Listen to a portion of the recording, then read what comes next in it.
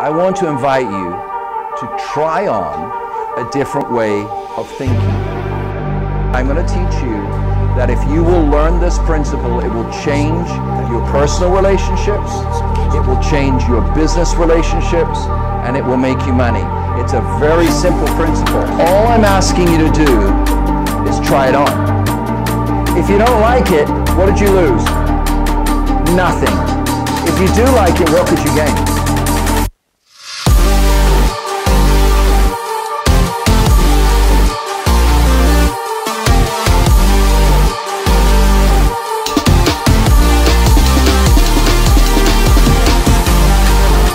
They have built an amazing business. $25 million agent 2 years ago. Today, 2 years later, $83 million production. 2 years, guys. Tell me we do not have the right people up here. And by the way, that's their buyer and seller. I haven't even started with the 30-plus houses every single year that they actually go into the market, into the field, eyeball to eyeball with who is buying and selling. And that's the houses that they flip, and that's what you're here to learn. Are you ready? Say yes again. Please welcome one of the superstars that I think is in the buy, fix, and flip business. Now, he is an extremely busy person. So what I want to do is make sure that you have a contact, because you will have questions, not here, but when you get in the car. Write this phone number down, please. 951-616-4401. 951-616-4401, and that's for any questions that you may have. We want you to have a resource. This couple is a who's who in real estate. The man that you're about to see has been presented on the cover of Time magazine, but today he's not taking care of the globe, he's taking care of you. Please welcome Andrew and Annette Warburton, Warburton Properties.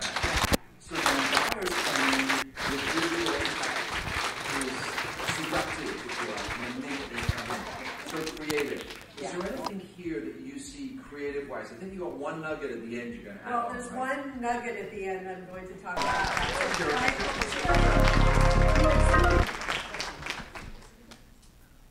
First and most important, this is Annette Warburton.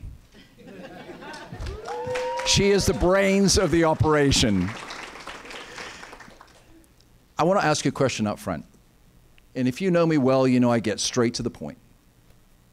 How many of you are completely content with your lives? You got masses of money. You absolutely love showing property to difficult buyers and sellers. You're looking forward to showing property on the day you die. You love it so much. You have no desire to make any more money whatsoever, but you've just come here just in case you might hear something. Or on the other hand, how many of you would actually like to cause a permanent transformation in your life? Can I see a show of hands?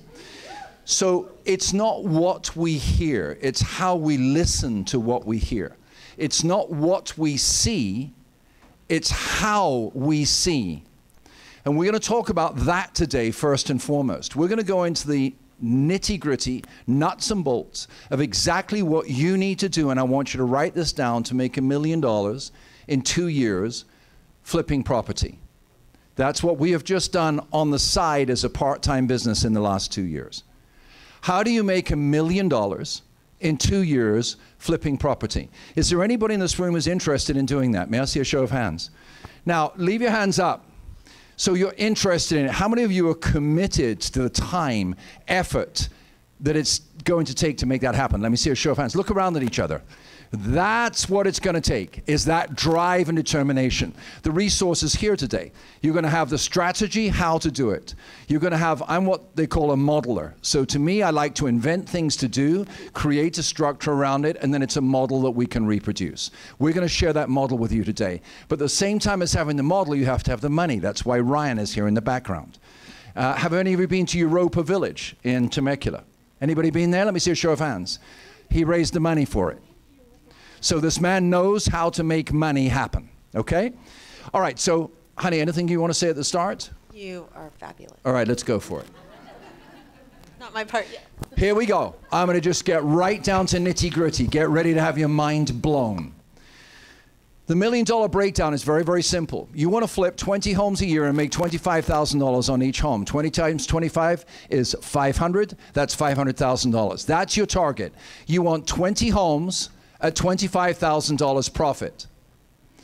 You can do 10 homes at 40, but in this market, it's very difficult to find $40,000 net margin properties. I'm a realist. I find 25K net margin. Sometimes we'll get lucky. We'll do a 60. We'll do a 70. You'll see one today that you'll do an 80.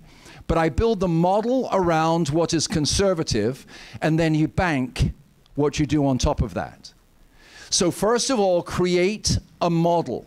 When you've created the model, schedule your key activities around that model, and then execute. It's that simple. So create a model, schedule key activities, and execute. There are 3 aspects of the flipping business that are crucial. Obviously, you've got to buy it, right? Then you got to fix it. Then you got to sell it. Otherwise, it's all theory.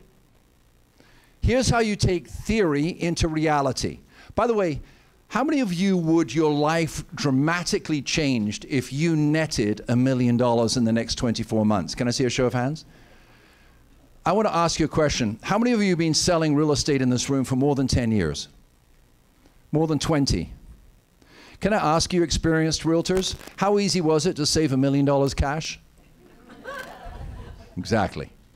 There are 3 aspects to flipping properties. One is acquisition, the other is construction, and the third is disposition. Now, in our business, it is, and Rick introduced Annette as my wife, which is absolutely correct. It is absolutely not a husband and wife team. It is a wife and lucky husband team. And you're going to see as this evolves in the next 2 hours, you're going to see all of the detail that Annette handles every day that makes this thing work for us. Most of this conversation is going to be about acquisition. You know why? Because if you don't have a property, the rest is just theory. How many of you are thinking in this room, this is all very well, Andrew, but you can't find flips in this market? Can I see a show of hands, honestly, who thought that? Well, you're lying. Most people think that. Oh my gosh, it's so hard to find them. It is hard to find them. But do you remember the model? What's the model? 20 times 25. Around that model, you create a strategy. That strategy you then have to execute. I execute that strategy at 6:30 in the morning while Jonathan's getting ready for school, and he and I sit down and eat breakfast together. I'm looking at properties. I execute that strategy at 12, 1 o'clock when we finished our team meeting. All the agents are out working, and I'm looking at properties. I do that strategy at 5 o'clock, 6 o'clock when everybody's gone home. I'm engaged in that strategy. Why? Because I don't see what's in front of me right now. I see what's in front of me out there, right? And what's out there is the model. Let's look at acquisition together. The first thing that you have to decide when you're acquiring properties is, what is your geo footprint?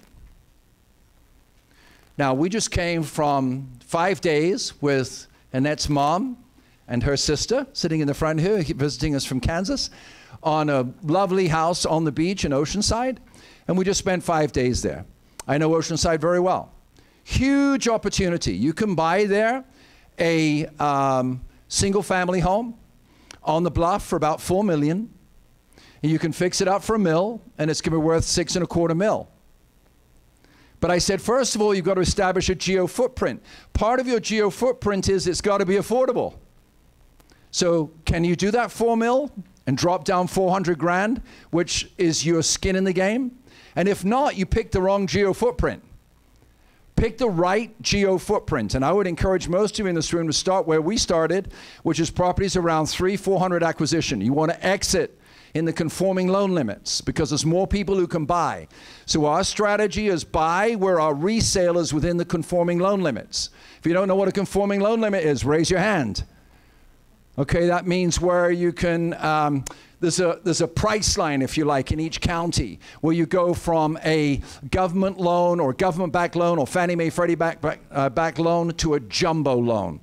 There are less jumbo buyers. So let's go for this. Geo footprint. Based on affordability, based on contractor availability, and based on the time to supervise. I want you to think about this. You need to be at each property once a week. So if you've got one in Oceanside, and you've got one in Indio, and you've got one in Lake Arrowhead, and you've got one in El Centro, you got a problem.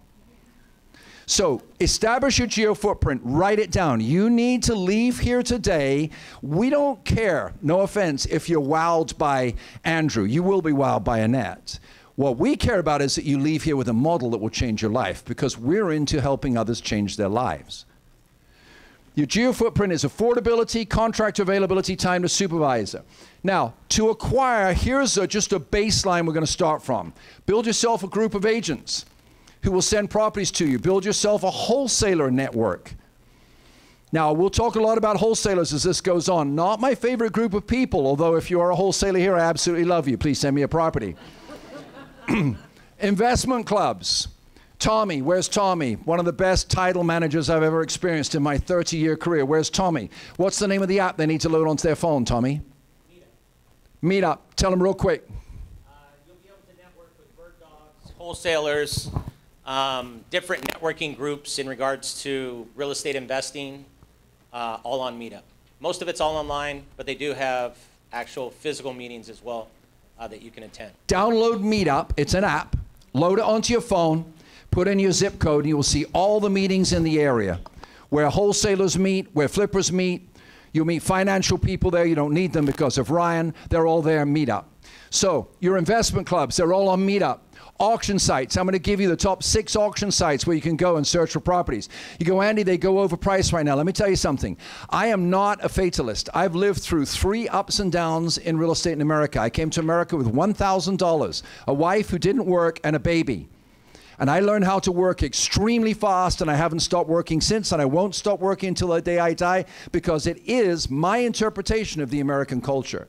I work hard. Nobody has given me a cent. Maybe $500 is the biggest gift I've had my entire life, because I believe in hard work, I believe in using your intellect, and I believe in gathering around you a team of people who want the same thing that you do. Auction sites. Auction sites are going to become prevalent in the next 2 or 3 years. Are we going to see a saturation of foreclosures? If you're watching garbage videos on YouTube, stop it. You need to read intellectual people and what they report about. Companies that are liable to the stock exchange, who can't just say garbage because they want to be a cool bra YouTube hit of the second. Go to CoreLogic, study them. Go to the Case-Shiller Index, study that. Study the indices that truly teach you what is going on in the macroeconomic environment of this country. But the auction sites are going to become more relevant. Next, landing pages and pay-per-click. You want to reach people who are the general public sending homes. This is a whole, I could spend 2 hours just on this. How to build out landing pages and do pay-per-click advertising. Build yourself a relationship with attorneys, family law attorneys, probate attorneys, bankruptcy attorneys. And now I'm going to come to my favorite one, 2011. 2011, I was buying properties for people who were flipping properties. And I met some friends, one gentleman who's stayed a friend now since 2011. And the company we were working for was a hedge fund. The hedge fund said, don't bother with going to the MLS. There are no properties on the MLS. We look at them all every day. By 2012, I had personally purchased 307 properties off the MLS for that organization. In 1 year, 307. Now, I drove end to end of the state of California, but I bought 307 properties. To this day, 70% of the properties that we find are on the MLS. We have 11 properties under construction right now. 9 of them came from the MLS. The MLS is a whole category. We're going to do in-depth trainings, and you'll see that we'll advertise it to you and give you information. But the MLS, how you use hashtags in the MLS, how you use asterisk, comma, asterisk, how you set up certain searches that will reveal to you the most likely properties to flip on a day-to-day basis. Now, if you're going to buy flips, you have to know how to assess their value. We do 2 levels of valuation. One is called micro valuation. The other is called macro valuation. By the way, has anybody learned anything yet? You feel hyped or you feel informed? Hopefully, okay, well, that's good. I'm kind of the informing guy. Micro valuation. I get hyped every time I see her, but you know, that's the way we go. So, waiting to get out. We're getting to construction in a minute. This is the boring part. Micro valuation. Don't make a mistake so many flippers make, and that is they will micro value a property without a macro context. That's a problem. So avoid the problem and listen to what I'm sharing with you. Microvaluation, you're going to start with what we call the exit appraisal value and work backwards. So somebody comes to you and says, 123 Main Street is a great deal. It's $260,000. It's worth $260 million. That's a wholesaler for you, right? They're going to come to you and tell you how much that property's worth. The first thing I want to do is I want to do a microvaluation. So I'm going to go in and look at that property. First of all, a quick search. I'll do the AVM in dollars per square foot. AVMs, anybody know what an AVM is? Automated Valuation Model. CoreLogic is the biggest on the planet. Zillow does it. Redfin does it. A whole bunch of sites do it. It's an automatic valuation model based on public records, not based on the fact that Betty just put in new flooring, not based on the fact that Sam has done custom wall treatments, because I can't see that. It's just based on the criteria that in the county recorder's indexed or are public information. So an AVM will give you a rough idea of what the house is worth. A lot of people come to me and say, Andy, that house up the street is 796 square feet and it's sold at $200 a foot. And I've got an 1,800 square foot house. Multiply 1,800 times 200, you got the value of the home. That is a very rudimentary way of evaluating property. You're going to lose money super fast. Super fast. A lot of realtors think dollar per square foot is the name of the game. It's not. It is one minor contributing factor. Do your microvaluation. Look at the unique features of your property. You know, all the normal things, lot size, view, pool or not, location, schools, is it in a primary school district, so on and so forth. You need to look at the value unique features. You need to look at the neighborhood comps. When you put that together, and I would encourage you in this market, only use comps within the last 90 days, you are going to know once you've done that what a good shot at your exit price is. If you are here in your general public and you're not a realtor, you need to know realtors before you leave here. Not that part-time kind. Not that I'm really proud of myself kind and you can't reach me on the weekend. Not that, oh, I'm really special, look at my picture on Facebook. The kind that work their butts off. The kind that are out there for you digging and looking for properties. The kind of realtor that works hard, knows the market, grinds it out. That's the kind of realtor you need. And we have realtors on our team who are exactly that. We do have some part-time realtors. They have a struggle with us. You know why? Because we have a work ethic. Microvaluation. Now, after microvaluation, you need to do what's called a macrovaluation. So let me make that really simple. Don's brought me a property. He does it all the time. Makes commission when he brings me a property. Don brings me a property. We check it out, what the value is. We go, okay, we think the exit price on that is $360,000. It's a 3-bedroom, 2-bath home on a 7,500 square foot lot. The next thing I will do, if it's in, say, Riverside, I'll pretend that I'm a buyer and I'll say, search 3 bedrooms or more, 2 baths or more, 7,000 square feet or more, city of Riverside under, say my exit price is $450,000. And it will give me a return. If there's 16 properties out there that match the criteria of my property that are not sold, guess what? It ain't worth $450,000. I don't care how much you prove to me on your street that your micro valuation is accurate. If your micro valuation is not supported by the macro valuation, you're going to lose money. How many people in this room to lose money? We're just going to come in here, Andrew and Annette, today because we want to lose money. It's about making money. So your macro evaluation is contextualizing your micro approach to what the value of that property is. Does everybody get that? Beware of aberrations. You want to write that down. Then go to Google and say, what the hell is an aberration? Watch out for aberrations. Every home in the neighborhood is 1,200 to 1,500 square feet. You got somebody who's lived there for 40 years, got super enthusiastic about it, added on a 1,000 square foot addition, and it's not 1,400 square feet, it's 2,400 square feet. And so you want to get more for it. You probably won't. It's going to be limited, your upside, because you're overbuilding for the neighborhood. All right, valuation. Here's some valuation guidelines. I want to encourage you to adjust comps. So you've got a 3-bedroom, 2-bath, and it's 1,400 square feet. Adjust comps that are within 20% of the subject. So if you're looking at 1,500 square feet, you want something that's up to 18 or down to 12. Be very careful. Use a 900 square foot comp on a 1,500 square foot property. When you're skilled, you can do it, but it's a pitfall. So what you want to be sure of when you value is you adjust comps within 20% of the subject. Next, compare the age and style. This happens all the time. We love to buy homes in Palm Springs. We have one going now in Cathedral City. We have one going in Indio. We have one going in La Quinta. Can't even keep up with them all. We love to buy in the desert. Style is everything in the desert. Let me give you an example. Ryan, stand up for a second, would you? So you could take me and you could get me a suit, do my hair, brush my teeth, give me a ring, and it's going to be a 65-year-old guy with a suit and a ring. Or you could take Ryan and give him a suit and a ring and brush his teeth and...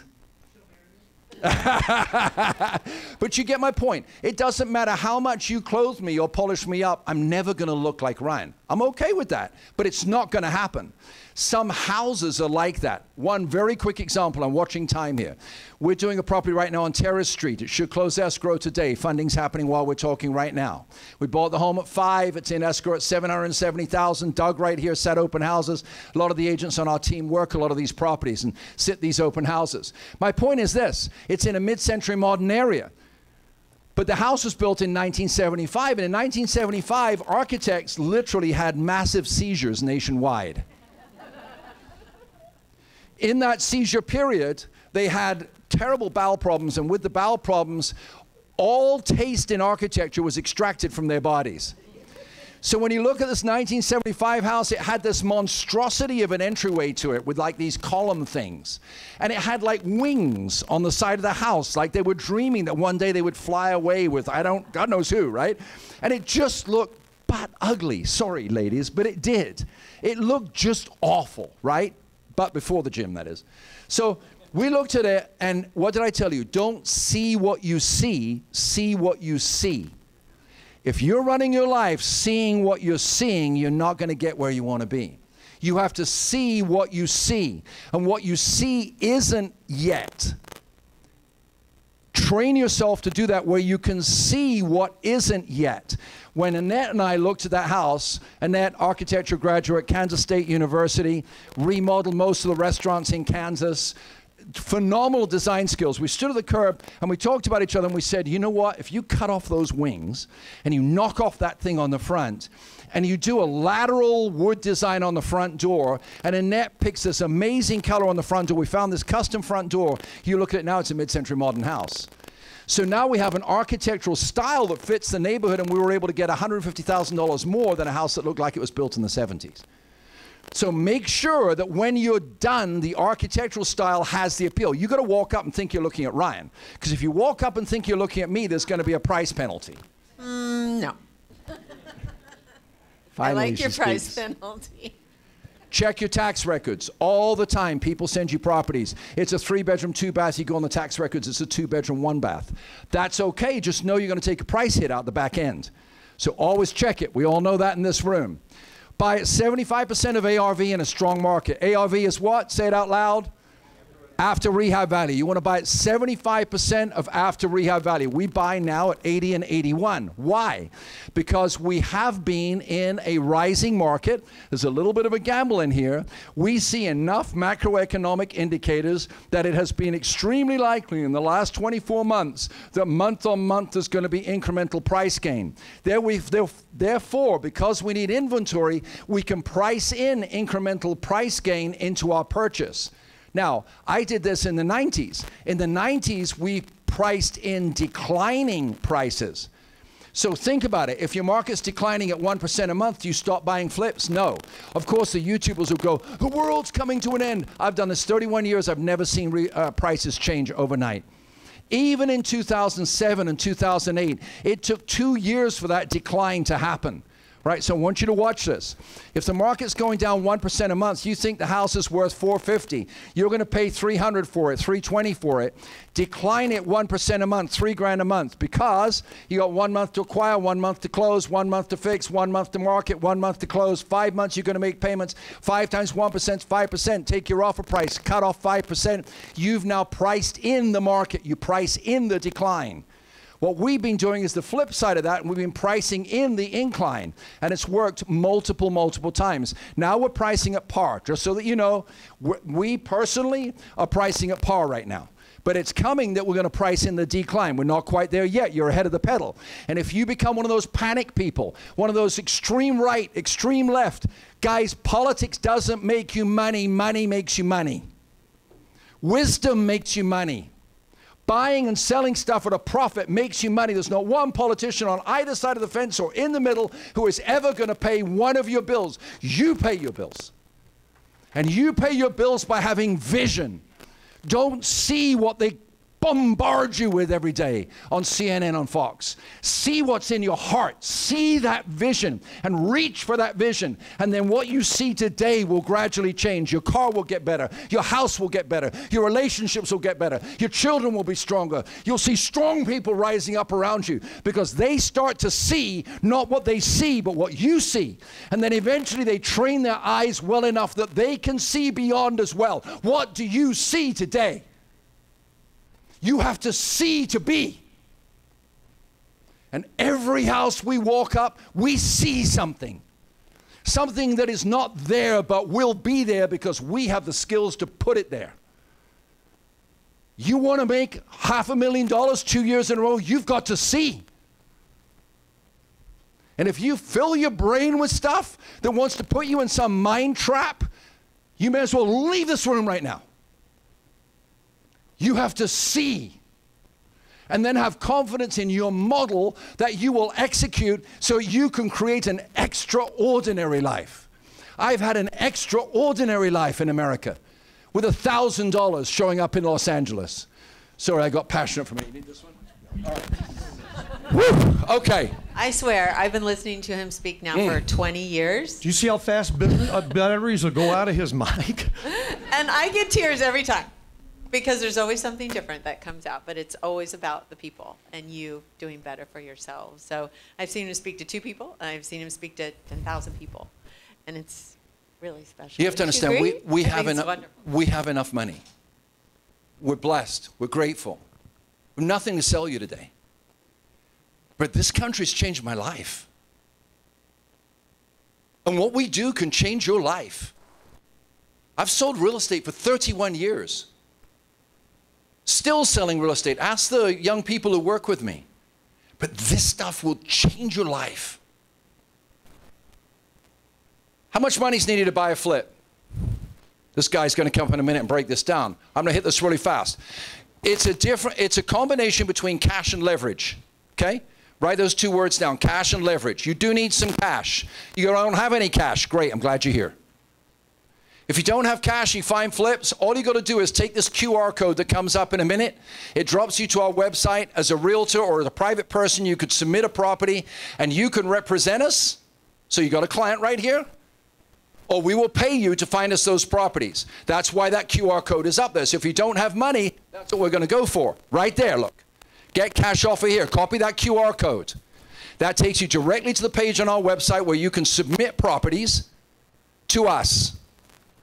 Do some due diligence first, because if you send me goofy properties, then the staff who works for me won't open their emails after the 5th goofy property, because they'll recognize your email and they'll flag it. It'll just say, time waster. Right? So you got to spend some time working on it. So get cash offer here. So let me come back to money. Can I go back to that other slide? I'm not quite sure where we went there, but go back to the other slide if you can. The money slide. Perfect. This is the money that you need. Here we go. You just found a property. Renee just found himself a property. He's all excited about it. He needs EMD, earnest money deposit. It's going to be between 1% and 3%. $400,000 acquisition, you're going to need $4,000 to $12,000. You're going to need to send the check within 24 hours because they don't believe you till the money's in escrow. Second thing, you need the down payment. Most of the time, and Ryan will correct me if it's different within his company, but most of the time, a hard money lender is going to want to see skin in the game. They're going to want to see about 10%. $350 acquisition, $35,000, right? You put in your earnest money deposit. You're going to need some money for closing costs because money isn't free. Oh, can you believe the rates, hard money lenders? You just did it.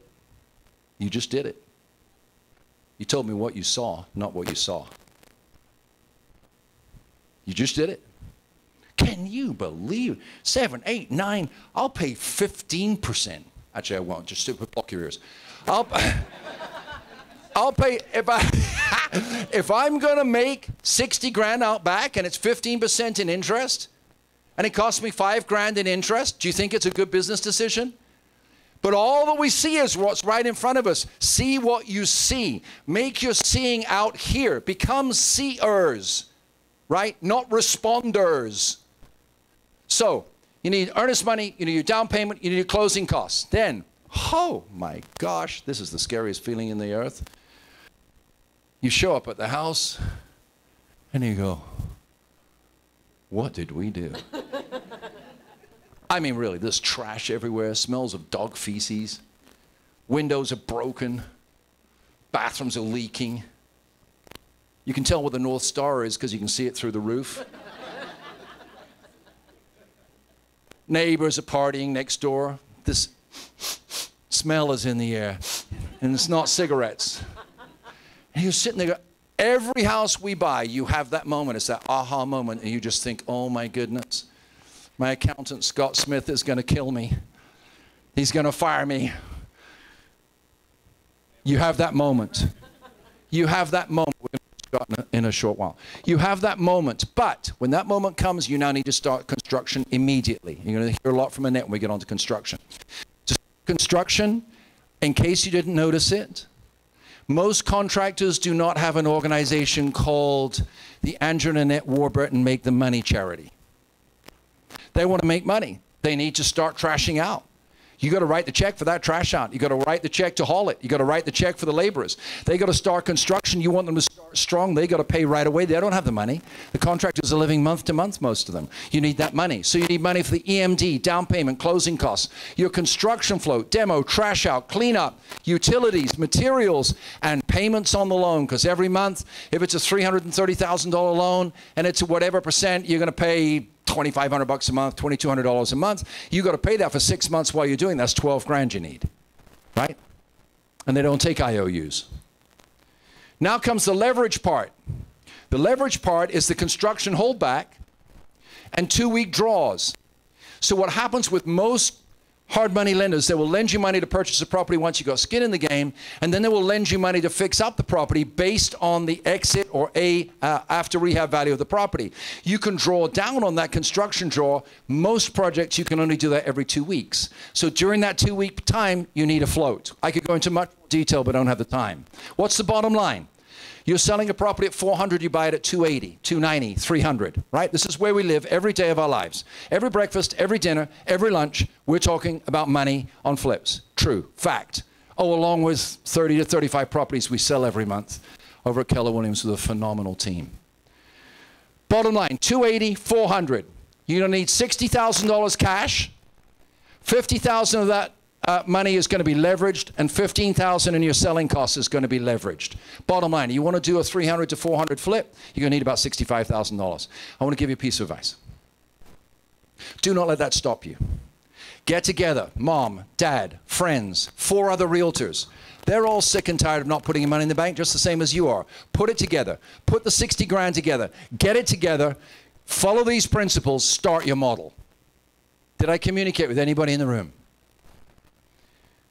Yeah, we don't have time to go into all of this, but this is an idea of what your closing costs looks like, and I want to show you something right here. Here's a piece of property we bought for $425,000. If you look down here, we had to come to escrow at $53,000, but we'd already put in $12,750. There's a construction door on this property of $110,000. So you take $425 plus $110, that's $535, and that money is in our pocket through draws. That's $535, but why is it down here it says $547? You know why? Because it was $12,800 in closing costs. That's the closing costs that you need.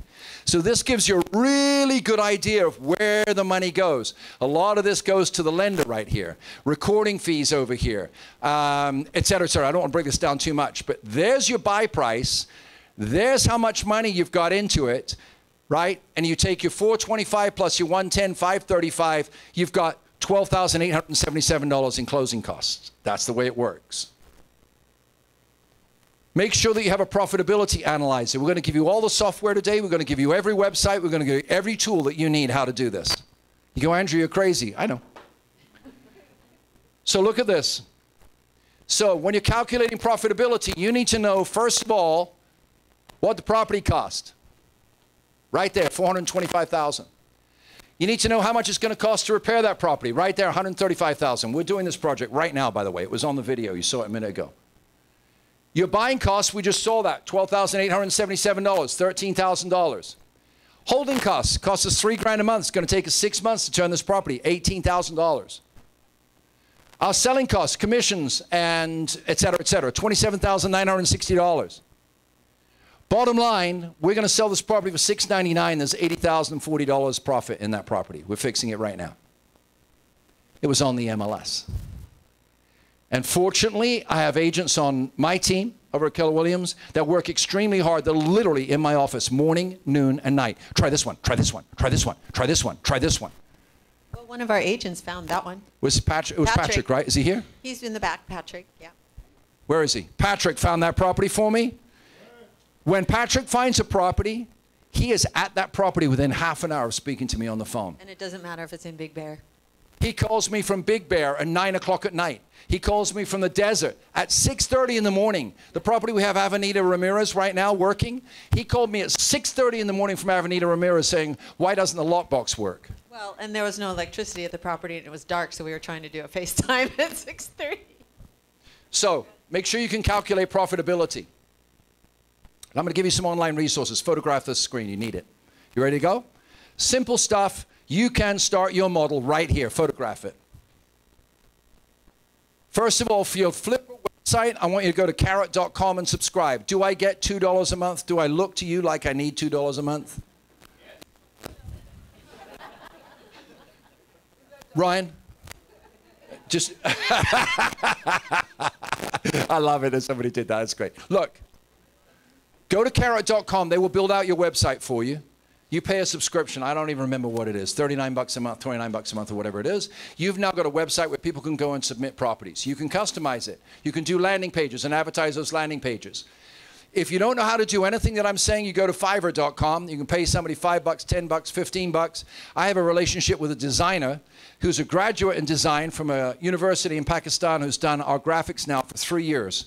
Absolutely phenomenal guy. Is he grateful for the money that we send? Absolutely. I usually pay him double what he asks me. He sends me the bill and I double it. So Fiverr.com, ad campaigns, logo design, tech help, pay-per-click ads, Facebook ads, all right here. You can get it all handled right here. Beware the agencies that say, because Carrot markets them, you go to our agency, we'll get you a flip lead once a month. It costs you $2,000 to $3,000 a month, and if you're lucky, you'll get one lead. And it'll probably be a mobile home for $90,000 in Banning. It's not that easy. But you can develop pay-per-click campaigns, and there's all kinds of tutorials on this website right here that tell you how. Now, in the meanwhile, you find a property, you think it's a killer deal, and you can't finance it. Do you want to make money on it? Yes. All you do is you go to that QR code, you go to andybuyshouses.biz, you submit that property, and one of our staff will pick that up and look at it, evaluate it. And I'll pay the staff member for helping you bring it to us and close the deal. Here's your key auction websites. These websites are going to be huge. I have bought properties, I cannot even tell you how many properties, off these websites right here. Hubzu.com is a great one. Now, right now, there's less properties on those sites, but mark my words, it's coming. A deluge like 2007-8? No. But more coming? Yes. Hubzu.com. This is a small but very profitable site. Flanswiener.com. RealtyBid.com. Zome.com. Auction.com. This is mainly, be really careful, this is mainly courthouse steps properties. We don't buy courthouse steps because you get a different type of deed. There's title complications, there's risk. I don't expose us to that risk. However, every now and again, oh, by the way, most of auction.com, the properties are occupied. And in California, it's on you to do that. We won't do that. We did just close one in Moreno Valley that took us 6 months to get the people out. That is not our business model. Homepath.com, this is Fannie Mae and Freddie Mac. Homesteps.com, Freddie Mac. And HUD.gov/topics, blah, blah, blah. You can find all government repos right there. When you go into Google and you say, show me government repos, if it doesn't say .gov on the website, it's some guy using it as a landing page to try and capture your business. Do you all get me?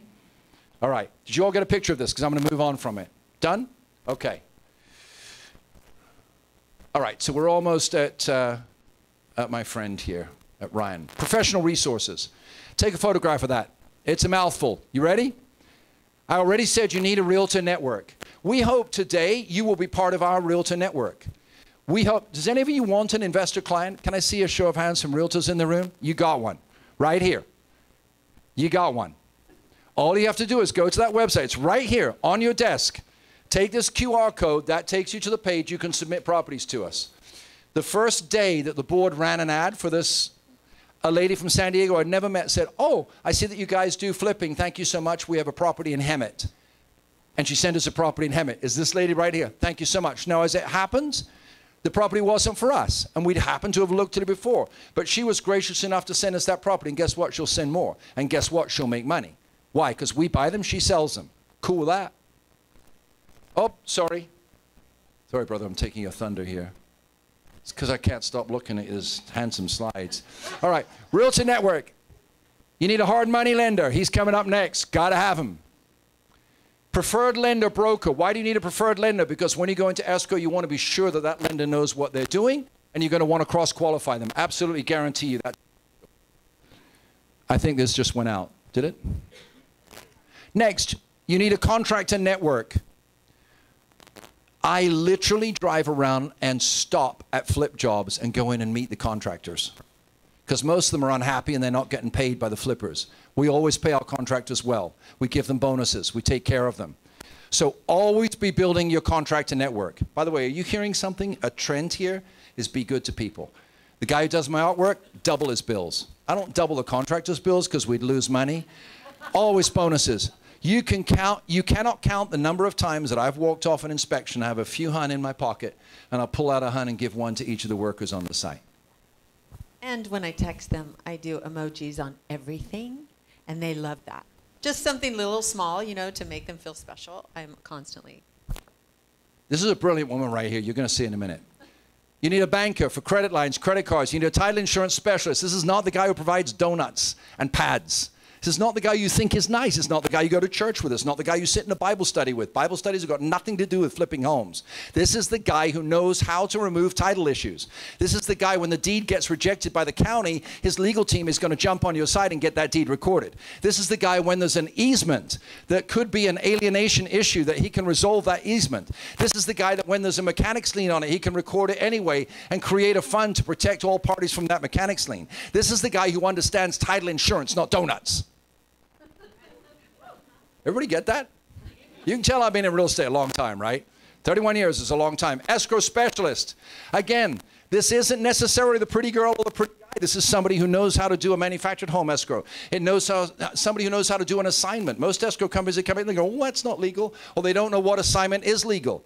Number one issue with an assignment, the only legal assignment is if the party it's being assigned to is the same party but in a different entity that the contract was written with originally. So your escrow company needs to know about assignments. Home warranty rep. Okay, that's a no-brainer. Basic legal right here.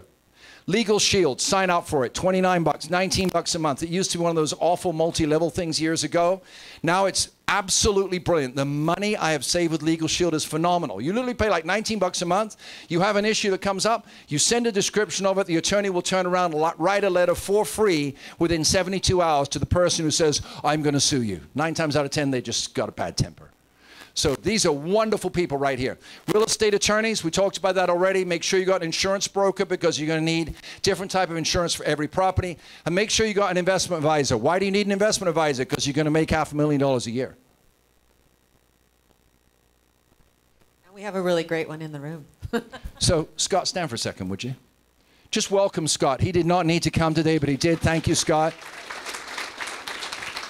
Thank you, sir. So Scott Smith does all of our financials, sets up our LLCs, he sets up our S-Corps. He's absolutely brilliant. I don't know if you still work for the court system in Riverside. You did for a long time? Occasionally. Very, very talented man. Make sure you set yourself up right, set your financials up right, set your structure up right, and I would encourage you, if you're serious about doing this, make sure, you do by the way, make sure you talk to this gentleman before you leave today. All right, investment advisor, CPA, LLCs, corporate tax, tax strategy, right here.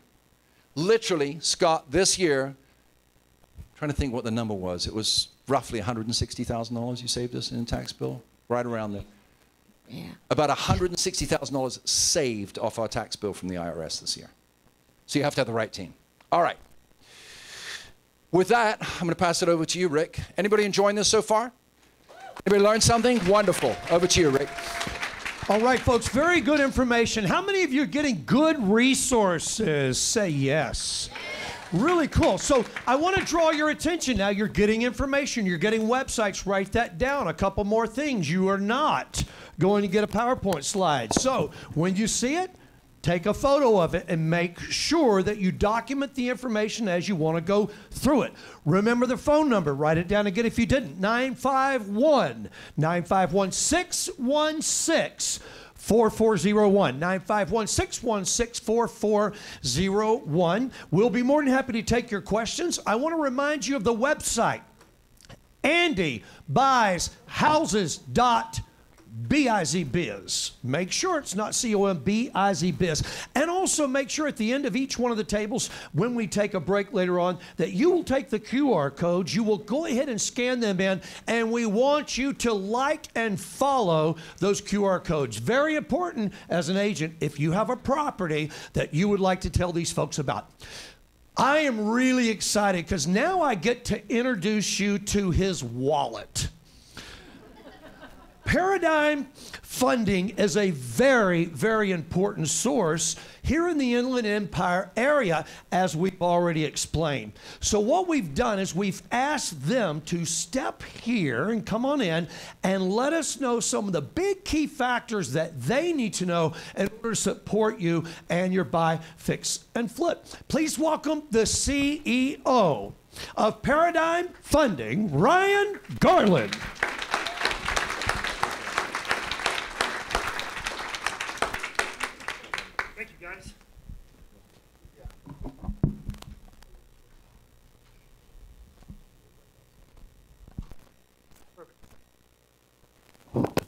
Thank you guys all for having me. Number one, the energy is off the charts, and I absolutely love doing this stuff. I've traveled all over the world doing this type of stuff, so I'll just kind of give you guys, well, this popped off, huh?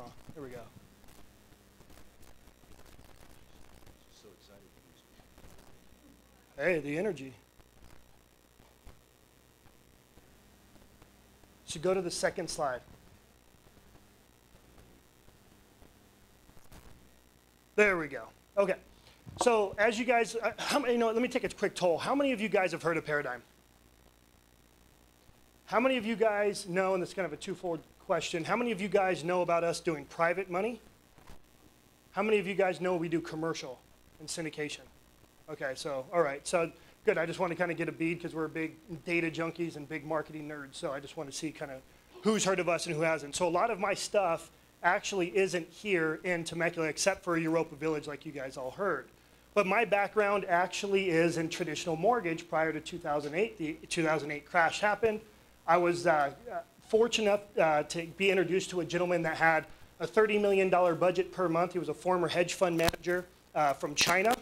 I met him in Vegas partying, and as you guys all know, Vegas was the foreclosure capital of the country. And so when he heard that I had a presence here in the Inland Empire, he came to us and said, hey, you know, Vegas is the foreclosure capital. Second in line is the Inland Empire. We would love to have you guys start parking our capital and start buying up, you know, REO assets and short sales and so forth. That was kind of, you know, its bread and butter at the time. So what I've done fast forward was kind of dive into the private equity markets. As I continued to syndicate and raise money, you know, transactions start having zeros behind them, so I started getting into commercial. It's kind of just that simple. One of the things I really loved about Andrew's pitch today was just kind of having to be a pit bull, right? That's kind of the gain that I got. So one of the things that I've done is just kind of kept going. So I want to share with you guys a little bit today that I had to start somewhere as well, and really through private money has opened up my eyes to a lot of other options and other things that I can do personally moving forward in my business.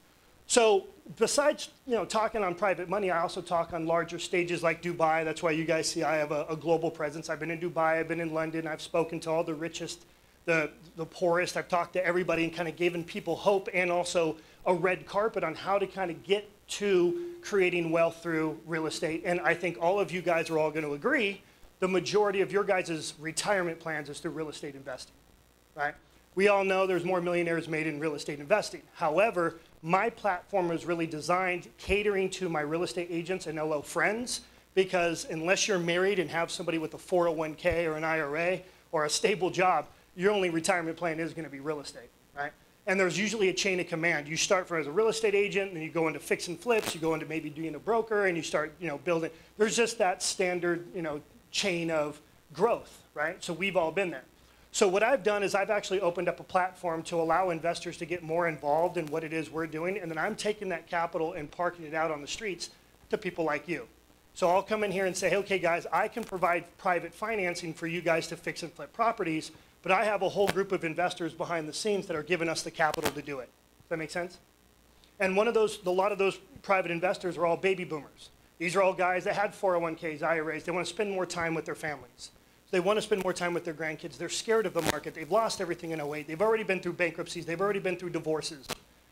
For example, one of my favorite clients, her daughter had an open heart surgery and died on the operating table. It was her second one, and she invested all of her life insurance policy.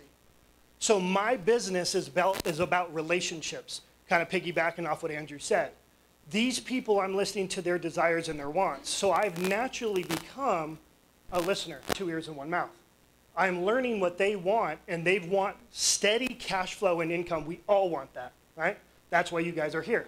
You guys want to be able to get to a point where you have enough cash flow that you can retire and you guys are able to go to the river and go do whatever it is you want to do, travel, right? That's the point. But those people have already done it. So those people have already become it, were you guys at one time.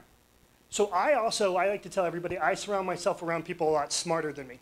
You'll see here in a little bit, that's really the truth. So what I've done today is kind of create this platform, and in July of 2020, I launched a $100 million REIT. As most of you guys know, the largest mortgage-backed security market is REIT markets, real estate investment trusts, all for tax strategy, okay? I'm giving you guys a little background so you guys can kind of know how to move forward, okay? So by doing that, we saw what happened in the pandemic and all that money being pumped into the economy, right, with the stimulus package. So what happened? Everyone started going, distressed assets. Did all of us think that 2008 was happening coming down that road again? We all did, right? So what did? We decided to figure out a way to create a strategy to allow investors to park their money, get cash flow, but also park the money on streets for people who want to fix and flip properties and be a little more bullish and start building their wealth through real estate acquisition. But one of the things that you want to focus on is not only just the flip of the property, you want to have a second backup plan. What if the market does tank? Let's say, for God, we want to be hopeful, but you don't want to be naive, right? I think we're all scared of everything that's going on in the marketplace right now. And when you're underwriting a file or underwriting a transaction, which we'll have a set of eyes on it for you, we'll look at it and say, okay, if God forbid something happened, can you rent this project out and keep it as for a cash flowing asset so you don't have a foreclosure and you don't lose your equity that you put down? That's the idea, right?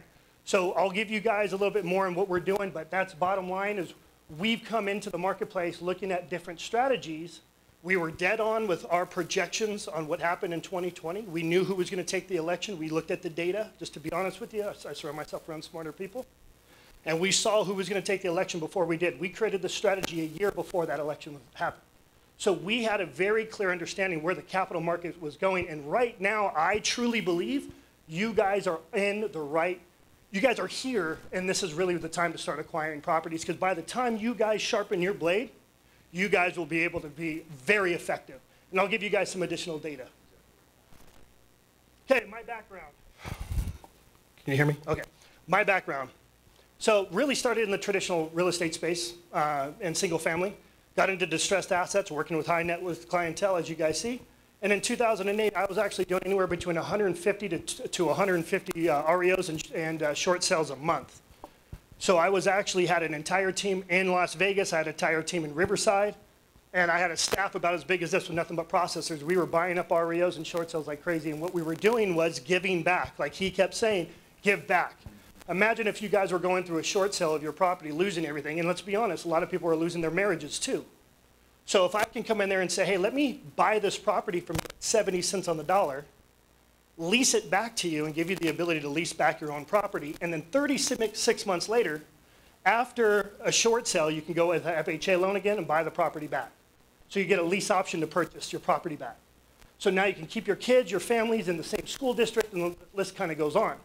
That took root and took off. I sold that company for over eight figures and decided to get into lending private money. That's how I got here today. All through traditional mortgage, right? I didn't come over here on a ship like this guy or anything like that. But you can do it if you surround yourself around the right people and you're bullish and you get out in the market and you do it. I don't want to push too many times here. Okay, so kind of there's a different philosophy that we have. As you guys know, we do also do private money, but we also do a lot of commercial impact investing. Basically, think of it this way. If we're going to go into a Section 8 home or we're going to go into an area that needs rehab and you're cleaning up a house, you're creating a positive impact, right? So our mindset is to go in there and clean up properties. You know, there's sometimes you have, you know, people living in those properties doing a lot, booting heroin and doing all kinds of stuff that we see. If you go in there and clean up that property, you're doing it's a positive impact on that, in essence, I always call the city economy. So that's what we focus on is positive impact investing. Goes a lot larger. ESG, sustainable asset planning. We have a wealthy mindset. A lot of things that we're doing now is I implement an option to my investors, borrowers, the option to put green building material in their property and also health and wellness aspect, meaning hospital-grade air, circadian rhythm lighting, and water filtration systems, which is huge for marketing when you're trying to sell your property. Because everyone's worried about another COVID, right? So if you have air filtration in there and it only costs you $1,200 to put it in, maybe a good move for branding. So we offer that stuff. So we're really kind of on the front lines. That $250 million in projects is actually low. Right now I have $450 million in projects. One of them is a big chunk, $185 million is Europa Village. I also bought 43 acres in Nashville, Tennessee. I'm building 120 units of townhomes. I'm keeping them as apartments and keeping them as rentals. The reason we're doing that is because commercial apartments are more expensive to build than single family. So fixing and flipping properties, construction trades are cheaper. So right now, flipping properties is a big, big move, okay? So even if you want to build single family, it's a big move, all the same concept. Well, we're finishing 45 townhomes in Denver. We're building apartments in San Antonio. What else am I missing? I think it's it, right? Yeah, Denver. We're opening up Denver. So anyways, so we kind of know how to go from 0 to 100. I like to at least think so. So as far as you guys want to go, whether it goes to fix and flips, building your portfolio, looking at things from an investment side, trying to go out to the capital markets, trying to raise capital from an equity side, we can kind of come in there and help you. So like I said, this is a relationship business. If you guys are looking to establish a relationship with a good lender, you guys can go from fix and flips. You can go as far as you want to go. That's kind of the point for this background. What we do, so from a private money side, we basically are just lending money for people who are borrowing money for fix and flips, right? So what's that mean? Typically means that a traditional mortgage lender will go in and look at a property and say, this thing is in too bad of a condition, we're not going to lend on it, right? Kind of just that simple. Or it just needs, you know, a significant amount of rehab, or you want to do an addition, or you want to do an ADU building, or what have you, and you just need a fast closing to also be aggressive to be able to get that offer accepted. Private money is kind of usually the way to go. So that's ultimately what we're doing. What's the basis of private money? Kind of piggybacking off what I just mentioned.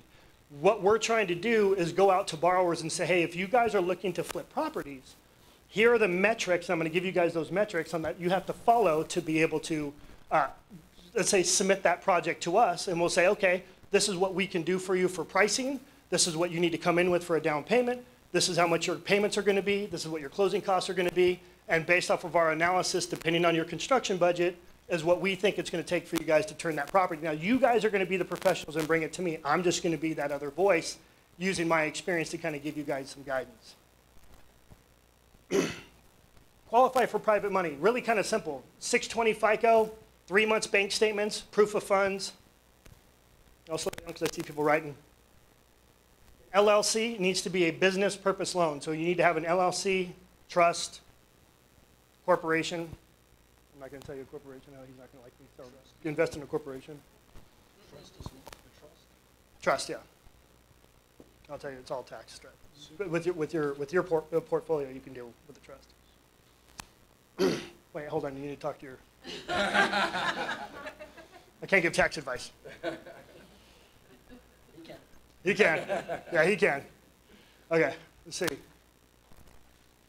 What do you need in appraisal? We do, but here's your metrics. What makes us aggressive is the fact that we actually, in some cases, don't need an appraisal. We can do a BPO.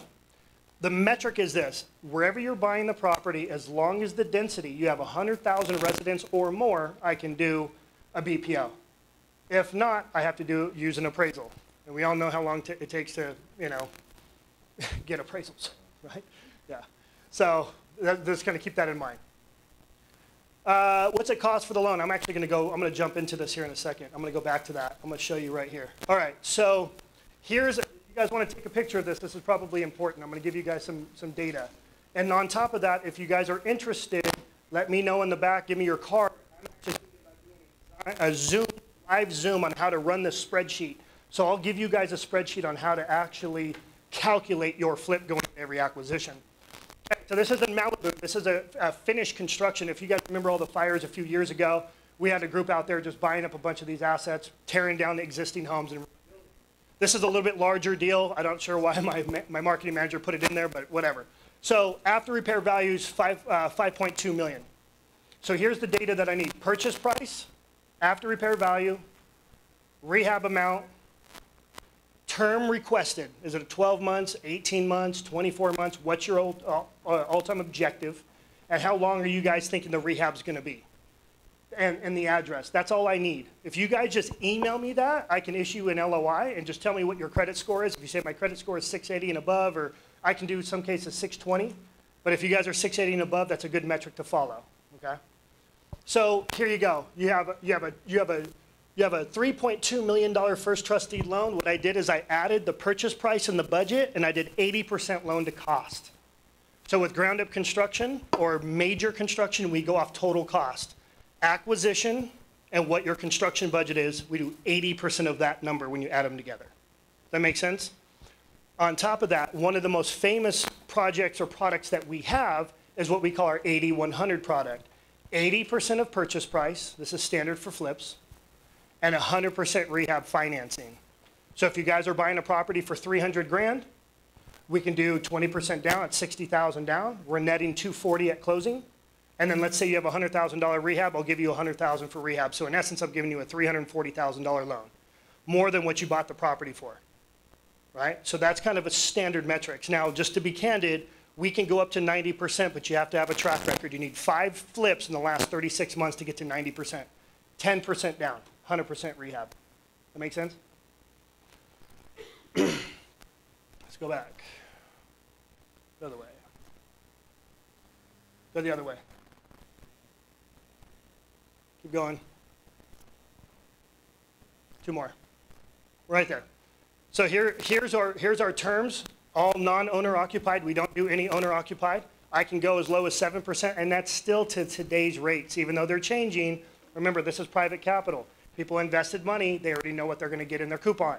So I can still go as low as 7%. Loan to cost, 80 to 85% loan to cost, 100% of rehab. And I can do, and where your real metric is if you add the loan amount, whatever the total of that is compared to your ARV, 75%. I can't exceed 75% of ARV.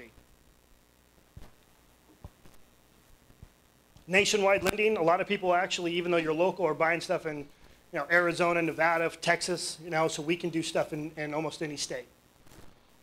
So this is the ground up construction model as well, 250,000 to 20 million. Still at the 7% interest rate, 80% loan to cost. Very simple. No prepayment penalty. Very simple stuff. We went over that.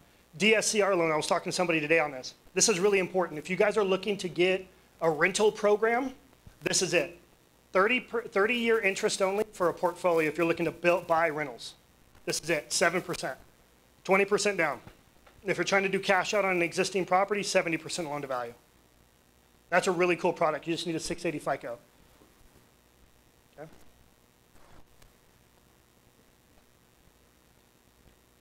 20% down. That's just on a purchase.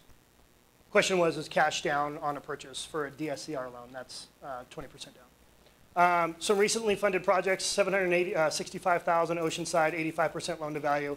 Purchase price 905. We closed in 2 days. That's another thing, gives you guys some leverage. We can close quickly. So if you guys need to get an offer accepted, get it done. A lot of times, I say this humbly, if you guys use our LOIs and submit to agents, especially in Orange County, they may have heard of us and they're probably going to accept your offer because they know we're going to close. So just keep that in mind. Sometimes I'll require an appraisal, but I'll order the appraisal and get it done after I close for you guys. Okay? That's different. That's completely different than most private lenders. Now, this is kind of, remember I was telling you guys I surround myself around people smarter than me, so I'm wrapping this up. This is Mark. This is our CFO. This guy's managing billions and billions of dollars, and I've been fortunate enough to steal him. So you guys can tell where he came from. #1 largest real estate investment firm in the country, actually the world. Actually worked for the retirement pension fund for New York City State, or New York City, sorry. Controller for real estate portfolio owned by New York City Common Retirement Fund. So these are who these guys are that are raising capital and helping us park it out on the streets. So the point to this is that we can help you guys grow from fix and flips to commercial to building your portfolios to whatever it is you guys are looking to do. I like to think I can help anybody get anywhere, and I've been doing this for a long time. So I feel with our existing borrowers, we retain 85 to 90% of our existing borrowers. We just keep getting more and more borrowers. And it's because we close quickly. It's because we have compressed rates. It's because we aren't selling as many notes as people think we are. So we do have a lot of flexibility to get the deal done. My legal team, that's $500,000 a year, just so you know. Steve Anapol, #1 securities attorney in the world, did the EB5 raise, largest EB5 raise for Hudson's Yard, $700 million, all Chinese capital. And then these are just my other securities attorneys. My processor, Kristen's in the back. If anybody has questions, Kristen, please raise your hand, say hi. Okay. If you guys have any questions, she will be your kind of person you'll be talking to besides me. So if we can approve a deal, it goes right to Kristen. Kristen takes it to the grave. And that is pretty much it for me. Excellent.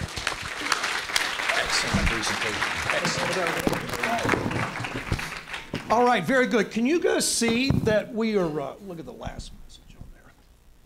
Can you guys see that we are absolutely giving you solid information? And can you see the power of the people that we're bringing in front of you? This is absolutely good when it comes to the buy, fix, flip in this market right now. I am really proud of the people sitting behind me. I've had the opportunity now to be their coach and mentor and help them to get to where they are. And it is really important that what Ryan said, you cannot be successful alone. You need to surround yourself with people like we're bringing in front of you. One more thing, just real quick, if I can. Sir, are you taking on new clients? I am. What is your name again? Scott Smith. Scott Smith, and his phone number, because you need a good accountant for this, please. 951 304 2272. 2272. All right, guys, please welcome Andrew and Annette Warburton. All right, who wants to hear more from Annette? Anybody there want to hear more from Annette? You're going to hear a lot more from Annette right now. I just want to give a little plug here. Don't want to sound like your grandpa, but I've done real estate a long time. 31 years. I was a pastor, TV show, radio show, all that. Just needed to get away from it. I was burned out. Had enough money for 60 days. So I went out and did open houses every weekend. And a friend of mine who just passed, he was the sheriff of San Diego, and he was an assistant manager at Coldwell Banker. Manager at Coldwell Banker. Says, Andy, you got to come over here. And I said, I'm at Realty Executives. I'm keeping all the commission. I was dumb. And not that you're dumb to be in Realty Executives, but I was just dumb because I thought it was about what I kept, not what I made. I always think I was what I could see, not what I could see. Anyway, 4 years later, I was in Time Magazine. And the mentorship of this guy just changed my career. I wasn't smart enough to work it out. He was. And I will tell you something that was a long time ago. It was 1994. And he recently passed. And we were running Warburton Properties. And we were involved with a lot of, legal stuff and agents. Brian, you know, buddy. We've been friends forever. And we decided to make the switch to go back to Keller Williams because it took all of the legal off our shoulders and so on and so forth. And I heard that this guy right over here, this guy, who, by the way, actually helped Gary Keller build Keller Williams. And yeah, I mean, it's really a crazy story. And helped him write the Millionaire Agent book, which is one of the best-selling real estate books in the world. We're not about to sell anything. I'm just being honest with you. And we were pretty much done with selling real estate, Brian, you know, on a day-to-day basis. And we have a little 12-year-old boy, and he's going to come in a minute, and everything that we're doing is about Jonathan and Annette. Scott knows me pretty well, and he knows every time I sit down in front of him, what is it I say? It's about Annette and Jonathan. And we have enough. We're thankful. We're grateful. I'm not really a greedy guy. I love the feeling of success. I love to grow, just like Ryan. But my point is this. So we came over to Keller Williams, and the year before, I think we did 40 or so transactions, and within a year, we'd sold 185 properties. Yeah. So it's crazy, right? And we're on target this year, somewhere between 270 and 300 closings with our team. So kudos to everybody on the team. We've set up these amazing funnels. Yeah, it's really exciting. And a lot of that's due to Rick's mentorship, which we're sincerely grateful. I mean, that's a huge change in business shift. So we're very grateful to Rick. And what you see Rick doing for us as a servant here, he does in front of 20, 25,000 people every single year at Gary Keller's request at the Keller Williams conventions, which is super good. You might be with Coldwell Banker or that's great. It's fabulous. I'm just letting you know what's changed in our life. And I'm very, very grateful for that. And now his mentorship with Andy Bites Houses and partnerships like with Ryan here. I just stood like a little kid with Ryan beforehand and like texted him 4 times this weekend from the beach house going, dude, there's just a lot of things that we're going to build out together. And the funding piece is an integral part of that. So I just wanted to thank people who deserve to be thanked. All right, would you like to go to the last 2 phases of how you're going to make money in this? Yes? Is anybody in this room genuinely? I'm a pretty genuine guy. Very difficult to get along with because I'm always running 100 miles an hour. But I'm a pretty genuine guy. I will genuinely tell you what I think. How many people, I'm right, Brian? How many people in this room can genuinely say, I can smell more opportunity than I anticipated when I came in? You've got like an awakening inside you that you know you're not being pitched. Do you see there's no books for sale? There's no course for sale. There's no coaching. That's next week, by the way. No, but you get my point, right? And there's no pitch at the end. Thank you for sitting through this. Give me $3,000. You can come next weekend. That's next time. No, the point that I'm making is that something's awakening inside you. And just had my 65th birthday, and I want to say to you guys, it's all about what you see.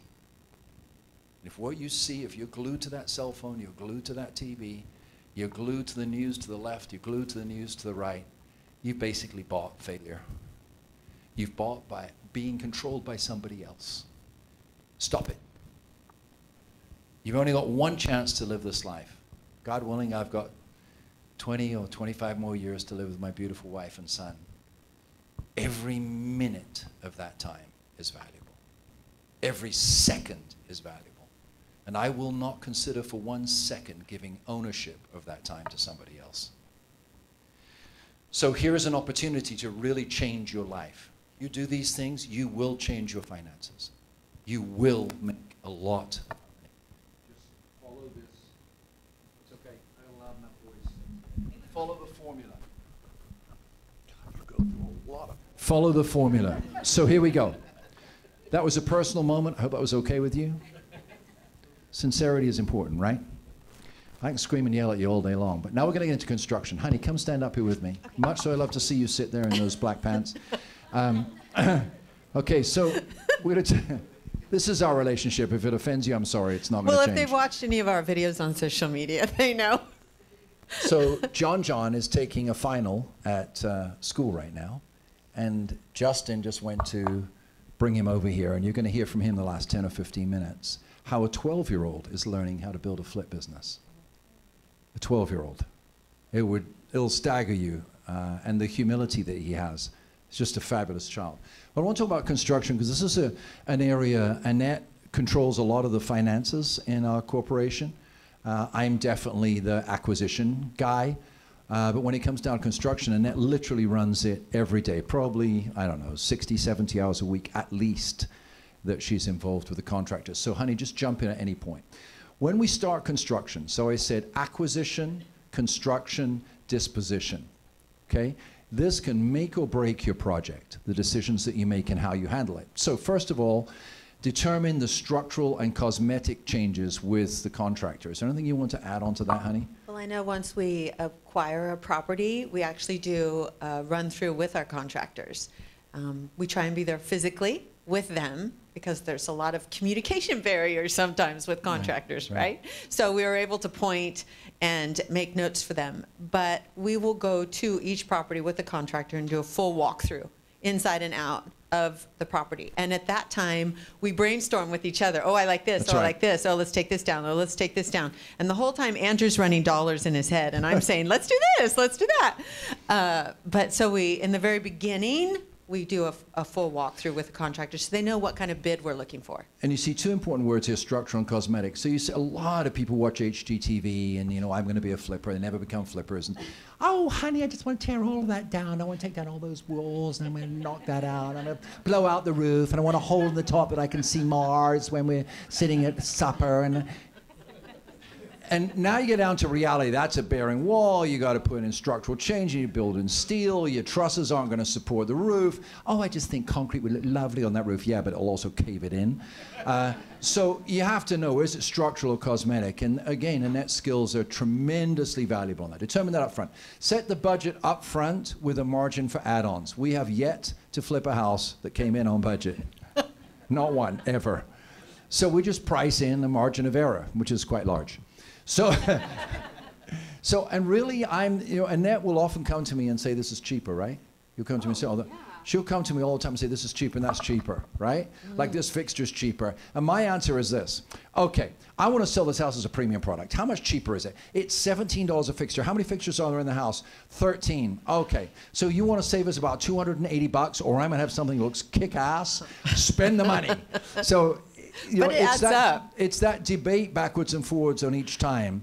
Does this really look like a flipper tried to cheap his way out of it? Or does it look like, I imagine, please, this is not a HUD issue. I imagine families moving in. I imagine single men and single women. I need to go through the list of everybody just to be politically correct here. But I imagine human beings. There you go, that one's safe. I imagine human beings moving into the homes. I don't care what their preferences, what their politics is. I don't care if they came from Mars or wherever they came from. All I care is that when they move in that house, they go, wow, these flippers did a good job. Right? That's the way we approach it. No matter if it's a manufactured home or a home that we're doing in the desert that's just under $1 million.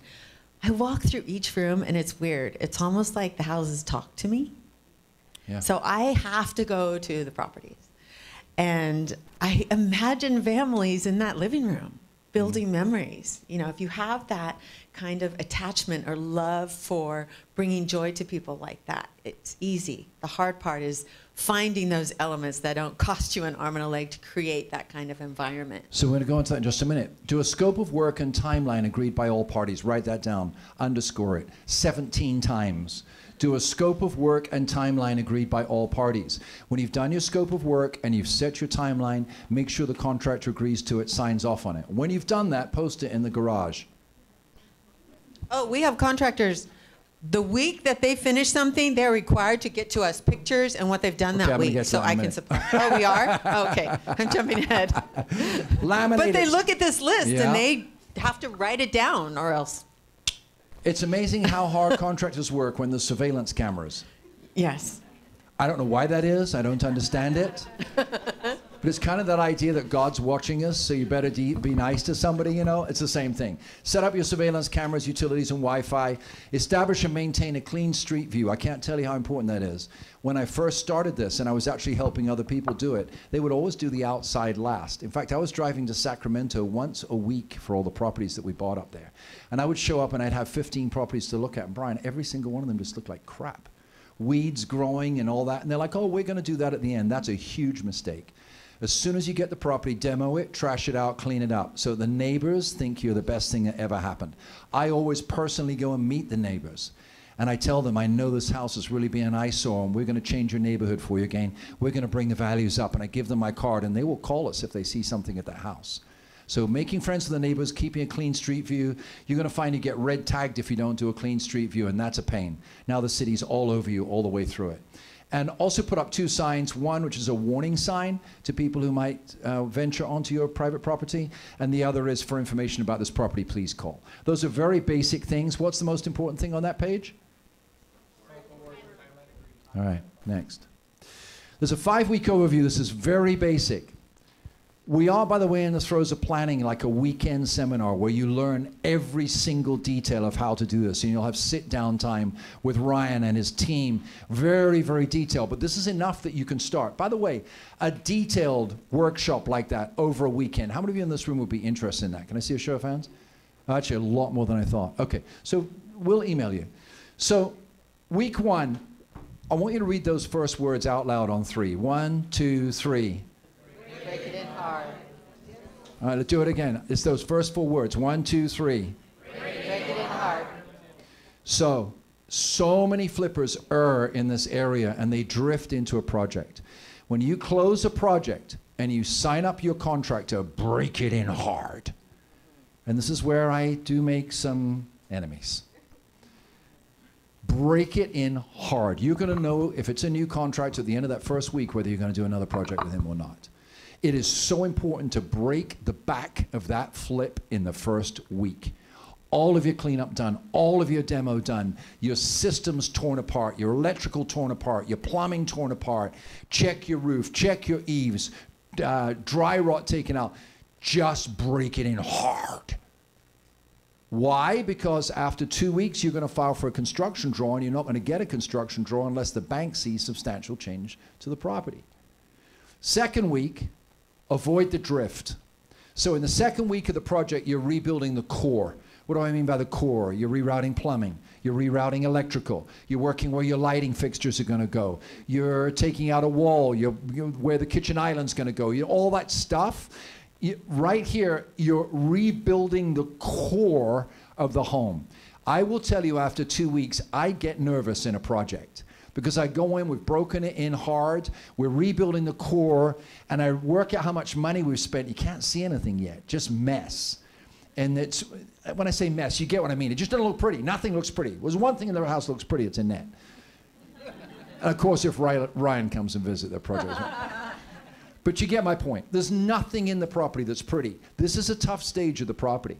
Go to week 3. This is where your highly visible upgrades take place. And also, when you hit week 3, you're most likely to get construction draw here because the lender will send out an inspector and they will check and evaluate. Because the last thing they want to do is if you've got 70 grand in a construction drawer and you ask for 35,000 of it, you've only done $20,000 worth of work. They're 15 grand in the hole. They're not going to do that. So managing this construction project, listen to me carefully, with quantifiable, measurable improvements is vital to your cash flow. And if you get it wrong, that 60 grand I told you could quickly grow to 80 grand. And we, at one point with this, we were not so good at this. Now we've gotten a whole lot better at it. We had $720,000 out on 11 jobs. $720,000 out on 11 jobs. And you feel that. So the construction draws are directly related to your highly visible upgrades. Week 4 is what we call rounding off. So your kitchens are in, your countertops are in, or they're coming in. You've prepped for tile, your shower pans are done, your tubs are replaced. You know, the major things are happening, but now you're going to get down to all those finishes inside. Now, are you going to have rain gutters or not? Put them up. Is the garage door in or not? Put them up. Is the windows in or not? Put them up. Is the countertops done or not? Are the cabinets in or not? Are the vanities in the bathrooms? Yes or not? What about all your fixtures and fittings and lights and all of that? You want to be sure that this gets rounded off in week 4, because week 5 is meet Jesus time. Because week 5 is blue tape.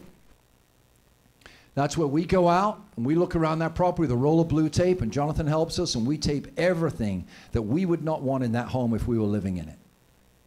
That's blue tape time. And we're going to break down that schedule in a minute. Is there anything you want to add on that, honey? All right. So this is what our construction schedules look like. Now, if you go into FlipperForce, you'll be able to see all this in the software. Yeah, look at those cameras going. So this lines out every item in the project. Landscape here, dumpster delivery, drywall patching, countertop measuring, countertops installed, you see? Final cleaning. And each one of these parts of the project starts at the beginning of the colored bar. And at the end of the color bar is when it needs to be complete because it's directly related to the next and the next and the next and the next all the way down to here. So we enter all of these construction projects and these stages of construction into the software, and the software turns around and gives us a chart like this so that we can manage the jobs. You know what you're going to do? You're going to turn around, you're going to post that in the garage as well. Right. It gives you a great guideline, but I guarantee you 100% of the time it never stays on target. So you have to be very flexible but forceful and firm as well. Can I tell you, this is not as exciting as an HGTV show. No. When Annette and I are standing out in the lobby having a fake fight, pretending we don't love each other, and we're going to leave each other, and we completely disagree on everything, and she hates me and I hate her, and here we come in anyway, and everybody watches it, but you learn squat about flipping houses. I said to Annette, if ever we do this, I want to do it real. I want to be real. I want to be real about what we're actually doing every day. In case you haven't noticed, this isn't a pitch. It's a description. This is a description of what we're doing every day. So as we build forward, we want to bring people into rooms where we describe what we do without the drama. We do have drama, but Yes. you're not here to see our drama. You're here to learn how to make money. Do you really care about our drama? If you do, I can tell you about some. All right, construction from experience. Chip in at any point here, honey, because your knowledge Okay, is... I'm chipping in. Do it. So in the very beginning, there are some big ticket items that you want to make sure that you order early on because of the lead time. That is garage doors, doors and windows, sliders, flooring. Right now, flooring is taking 2 to 3 weeks from anywhere you find it on the web. Flooring is taking a long time. Cabinets, countertops, those bigger ticket items, those you need to order like day 1 or day 2, or as soon as you get the bid back from the contractor, you want those ordered right away because they will hold up your project for weeks if you don't get them placed. I have one garage door in Indio. It's taken 8.5 weeks, and they're finally installing it today. But you have to hound them. You have to call. You have to email. You have to text all the time.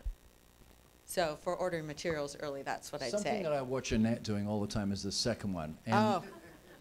I'm telling you, it's literally, our mornings are crazy, I'm up at the crack of dawn. Mornings? Jonathan's up at I'm just starting Like the day. all the time. It's Jonathan's up at crazy. the crack of dawn, and she's sitting there on like 17 different websites. Literally, her tabs, I never see less than 20 tabs open on her.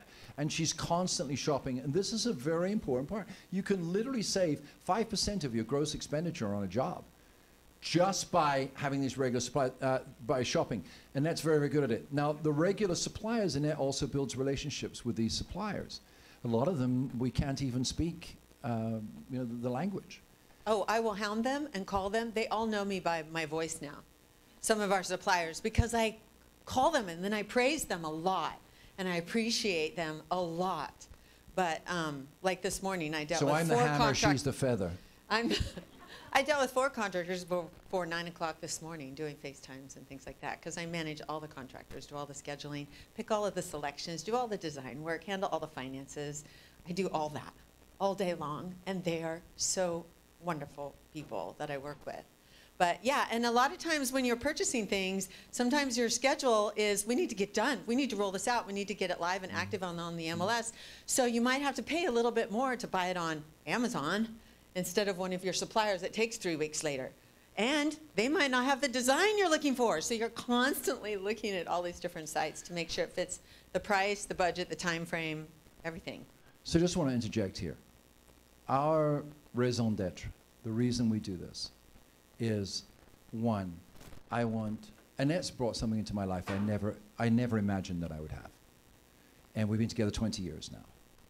And in the midst of that, 12 years ago, against nature and all the necessary precautions human beings take, along came Jonathan.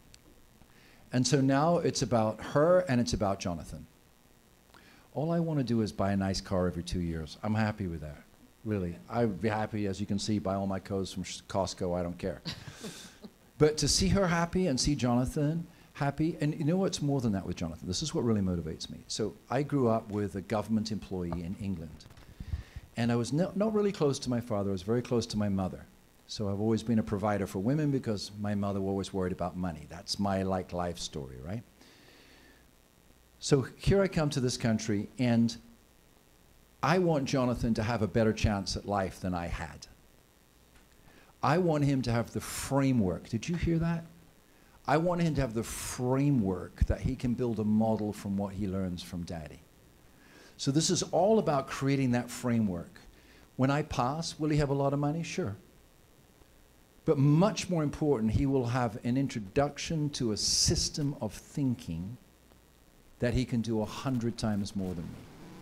So that's the motivation behind what we do. We're going to get back to construction in a minute, but would you, with all of your heart, welcome the next CEO of Andy Buys Houses, Jonathan Warburton.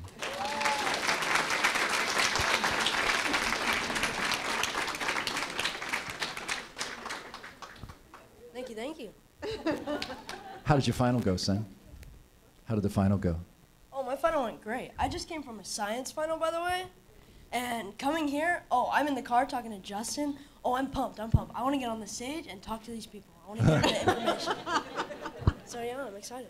By the way, this is an absolute straight A student. So, son, we're talking just whatever makes you comfortable. We're talking a lot about construction right now and how important the construction phase is in what we do. What are the aspects of the construction phase that strike you that we've shared together? Well, I love how we stay in tune with the contractors. All the contractors, we love staying in touch with them. Like, one time or many times on all of our projects, we never say, oh, I'm going to ask for some pictures later, so make sure you have them. We text them on the dot, and we're like, hey, can I have some pictures?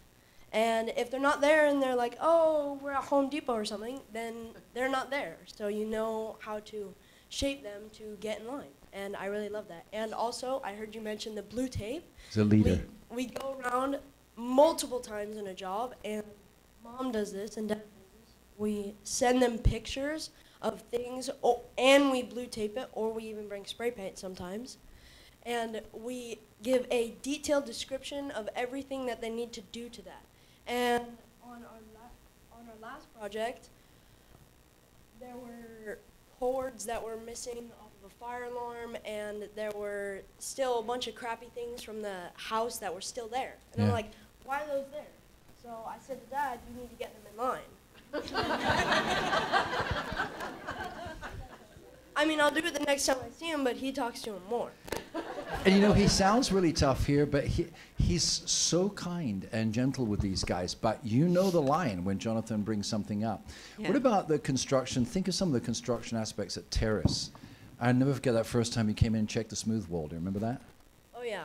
We always check the smooth wall because on one of them we had it really messed up, and it took us a lot of money and a lot of time that we didn't have, and we needed to fix it. So we learned from our mistakes, and yeah. So we decided to smooth wall the interior and exterior of Terrace. And we walk onto this job. He's 12 years old. And we walked onto the job, and he's down the corridor like this, running his hand down the corridor. And he goes, Dad, you're going to see this unevenness on the smooth wall. We need to fix this. This is the kind of stuff that he notices. Well, he goes with me, too, when I'm picking out items for the home. And I'll say, okay, Jonathan, here's our budget. Here's the design. Here's what's available. What do you think? And we'll go through and price and look, and he'll say, Mom, this one looks good. I like this one. Oh, wait, that's way too much money. Let's find what else we can find. So he's really involved with learning budget, really, and what can fit within that budget for our project for finishes. So John, interject at any time you want. Let's, for the sake of your learning, I'm going to go to one more phase here. So there are 2 black bars across here that I want to urge you that you do in every project. Number 1. Make sure that you have weekly accountability reports with your contractors. In those reports, we require, before we send the contractor money, so Annette sends the money every Friday or every Saturday, she requires that they send to us, what did you do last week? We want concrete report of what was completed last week. Because they'll tell you they painted the interior 3 weeks in a row. And they have to send pictures, too. They text us pictures explaining the steps that they've done. What did you do last week? And then we need them to commit to what they're going to do next week. Why is that? Because most contractors, by nature of the trade, they're handy type people. So they see what they see. They see the nail that is in front of their hammer. They see the wall that is in front of their paint device. That is a whole lot different to seeing the house a week from now and realizing you're part of that piece of art. So what we do is we try and focus the contractors on seeing the piece of art that they're creating. If we can achieve that, the level of the job goes up at least 25 to 30% in quality. The same, by the way, with agents who work on our team. We have agents who come in and know everything. They usually don't make it with us. There's other agents who come on and they want to learn. So we try and help them see where they can be. And when they can see where they can be, then they'll take those leads that we pour on them and so on and so forth. You have to see something different than where you are now. So with the contractors, what did you do last week? What will you do next week? And reward them. When they do something right, reward them. I would really encourage you. You're going to be in the flipping business. Keep a few $100 in your pocket all the time. Just do it. You have to keep the contractors happier, then they're not going to want to work for you. It's nothing like watching Jonathan walking up to one of the laborers, give him $100. It's the coolest thing. And they're just floored. They don't know what to say. So it's that appreciating of people is really important. They'll do more for you. He has like handshakes with the contractors too. I mean, it's so cool when Jonathan comes on the site. Yeah. It's cool. So when problems come up, so weekly inspection, sorry. Keep the schedule on track. Any detail items, change items, solve the problems swiftly. So problems are going to come up. Challenges are going to come up, but you didn't anticipate, solve them quickly. Manage the money. Circle that 1,000 times and write it on your pad. Manage the money. If it's a $60,000 construction project, you're halfway through it. They've received draws of $25,000. They want another $10,000. You're going to be at 35 out of 65. 60 or 65, did I say? You're going to be at 35 out of 65. You're not even halfway through. And they want over half the money. You've got a problem. And that's when you can run into a lot of issues. You get in a fight with the contractor walks off the job. He, in error, files a mechanics lien. You have to call your attorney. Your attorney severely warns him what's going to happen to him if he doesn't remove it. But you just wasted a week of messing around that was completely unnecessary. It's on us. It's on us to manage the money. It's on us to manage the contractors. Never pay the contractor more than what they've done. In fact, you should always pay them a little bit less than what they've done. So you always want this holdback of 15% for the final inspection. And you heard before, so weekly accountability report, weekly inspection. Make sure you do not do the final inspection as the final inspection. Can I say that again? Make sure you do not do the final inspection as the final inspection, right? Your final inspection is a pre-final inspection because you are 100% going to go through that home and find 10 or 15 things that they've missed. A drain that doesn't drain properly, even though they've been there for 5 weeks. A cable wire from last century satellite dishes that's still hanging off the side of the house. A piece of dry rot on the rear right corner of the eaves where the sun rises that they missed. I could just go on and on and on. A ding in the tub, a crack in the caulk around, et cetera, et cetera, et cetera. Make sure you find those things and you blue tape those things. And then comes final inspection and final payment. Is there anything you wanted to say on that, either of you? Okay, let's go to the next one. All right, this is our last slide. So what have we covered so far? We've covered acquisition. Is there anybody in this room who believes you can find flips for us that you will use our website to send them to us? Can I see anybody in this room? Yes? 3, 4. Oh, excellent. So make sure you have that QR code. By the way, we're in a buy mode right now. We are in a buy mode right now. So we are aggressively looking for properties. Patrick is literally looking at properties. I don't know if he's still here. He's looking for properties for us every day. Casey, right over here in the corner. Where's Casey? He's right there. If you want to talk to Casey about what's going on with buying properties for us, talk to Casey. Talk to Patrick if you see him again. We're aggressively, Rachel, where's Rachel? Is Rachel in here? Rachel right here. Rachel, aggressively looking for properties for us. We need to find properties. Acquisition is a huge part of this business. Construction, we're extremely lucky that we have such a gifted crew, and we're all learning together in it. But now comes disposition. So you bought it, you fixed it, now you got to sell it. And I'm going to share some thoughts with you on disposition. You guys can chip in at any time. Some thoughts with you on disposition that are just practical things that to us are essential part of making profit. Number one, you need to continuously review the comps.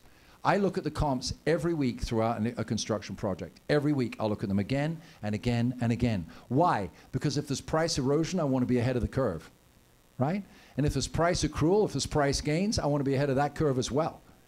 So you prep well in advance. Pre-market all of the homes with social media videos, reels, posts, boosts.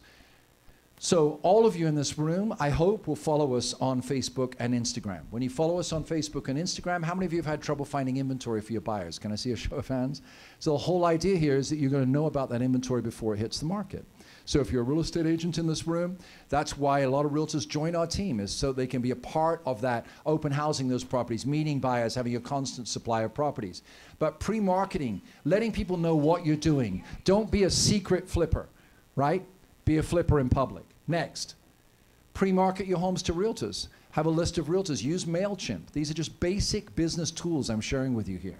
Constantly pre-market to realtors the properties that you have coming up. Build a relationship with good realtors. Okay? Build a relationship with good realtors. Use MailChimp.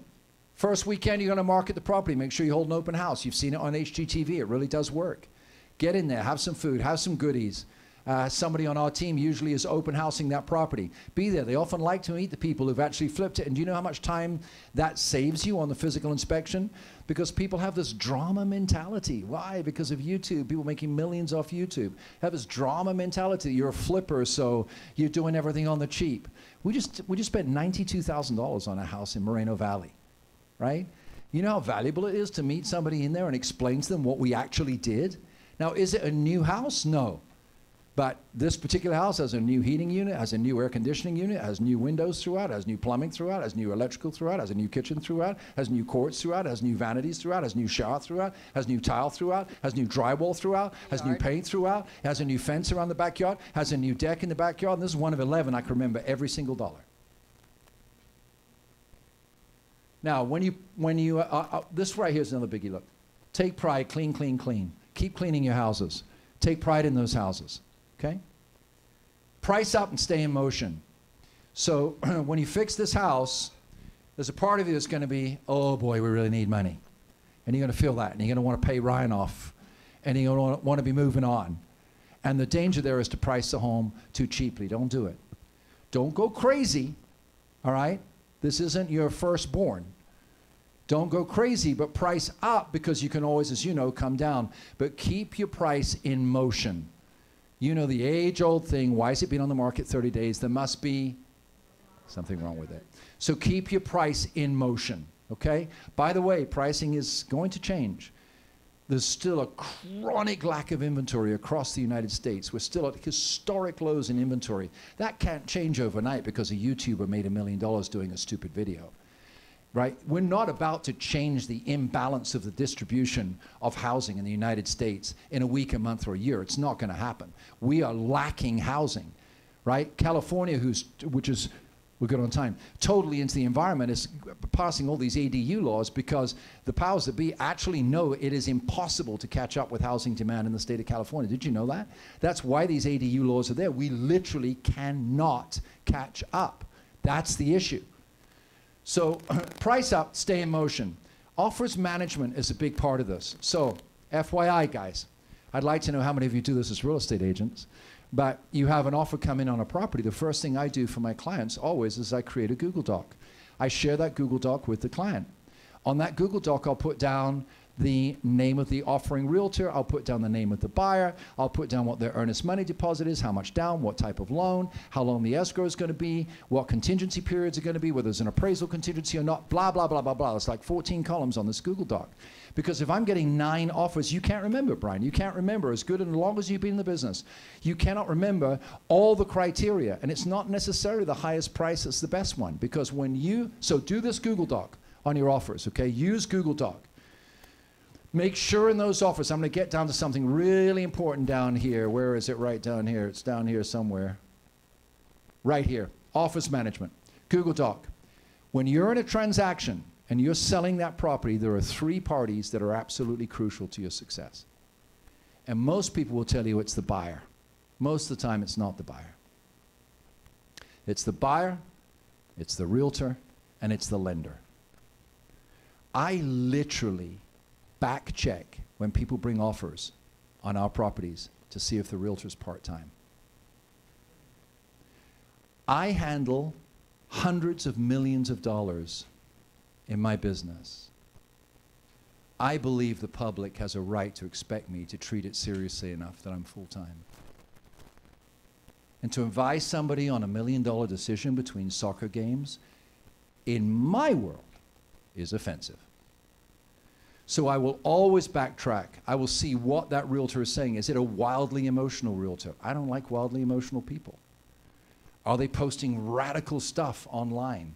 I will not go into escrow with that person. I'll wait for another buyer. And you say, that's discriminatory. No, it's not. It's wisdom. It's my property. I want to know.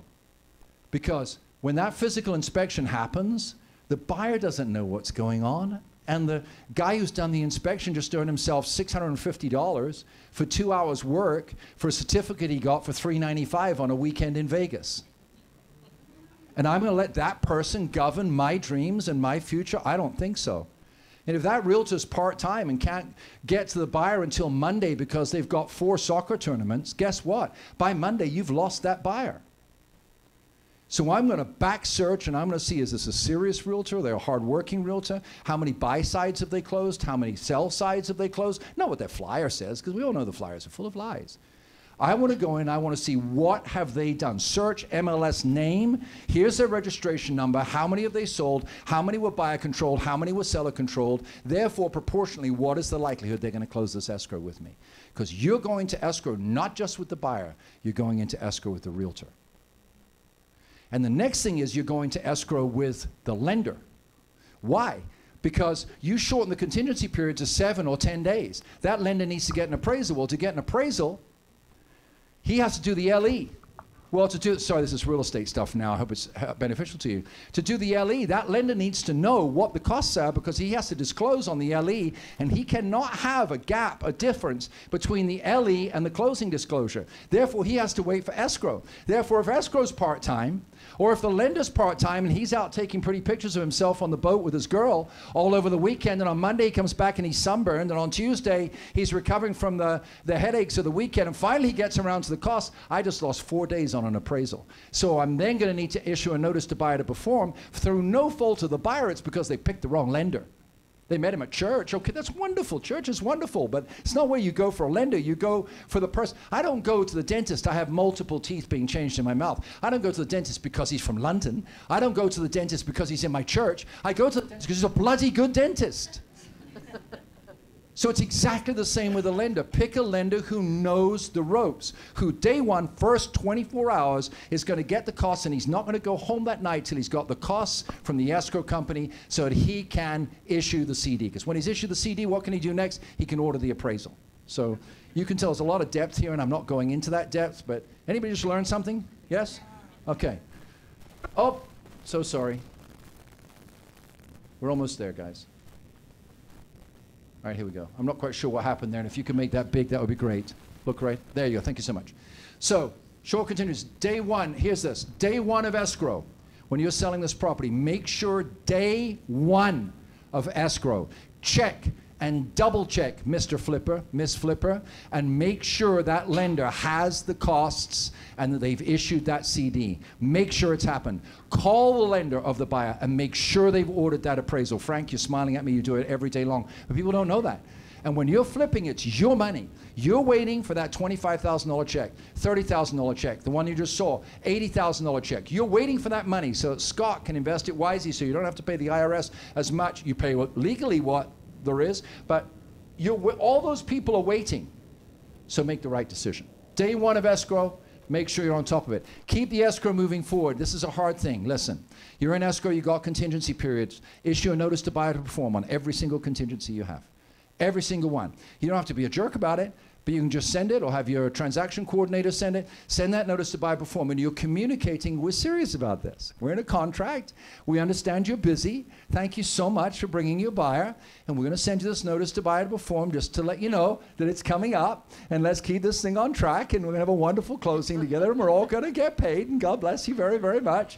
But make sure you keep your contingencies on track. Don't fool yourself you've got a buyer when you don't. Did you hear me? Don't fool yourself you've got a buyer when you don't. Stay on top of it.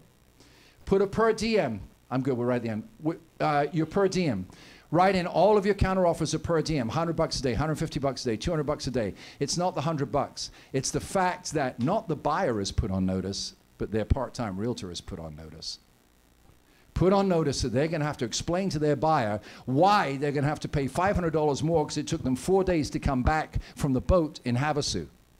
Explain that to your buyer. It doesn't go down super well, right? So make sure you put a per diem in there.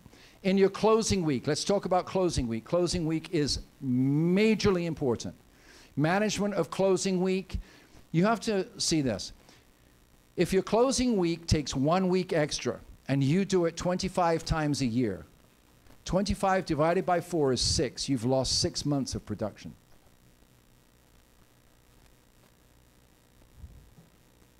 If closing week takes you 1 week extra and you do 25 flips, you've lost 25 weeks. 25 weeks is 6 months of production. And you reach the end of the year and say, why didn't I reach my dream? Andrew said all I had to do was see. You did see, but you didn't follow the model. It said model, strategy, execute. All right. Closing week, daily checkups with escrow, lender, and agents. Please write that down. Please don't take it for granted. And here's the bottom line. Treat people well. Go above and beyond, but always stay in the driver's seat. Because we live in basically an entitled environment, which is a socio-political thing that's happened worldwide, that sense of entitlement, many, many people think they can just ask for another thing and another thing and another thing. You're not selling a new home. You're selling a reconditioned home that you've done the best you possibly can. If you come across a real estate agent or a buyer who is entitled, you have to draw the line and say, we really respect you. We're looking forward to you moving into the home. This is all that we've done. Please let us know within 24 hours if that's enough for you. If it's not, we respect you and we'll move on. By the way, here's the instruction to close, right? So make sure that you treat people well, stay in the driver's seat, but go above and beyond. Bottom line is this. You want to make $500,000 a year flipping homes? You believe you can make $500,000 a year flipping homes? Stick to the model and repeat, repeat, repeat. And I'd like to finish with this. It's about what you see. I'm probably more focused now on what I see at 65 than I was at 25. Because at 25, you think you've got forever. You can get into arguments with people. You can get into inflated situations with people. You can waste time gossiping with people. Now I realize that every minute that I gossip with somebody, every minute I even participate in an exchange on Facebook, I have stolen a minute from the jewels in my life. It's not worth it. What's worth it is devoting my brain, my skills, my experience, building a team of significant people around us for the security, the stability, and the prosperity of my family, and now yours. I hope you really enjoyed this.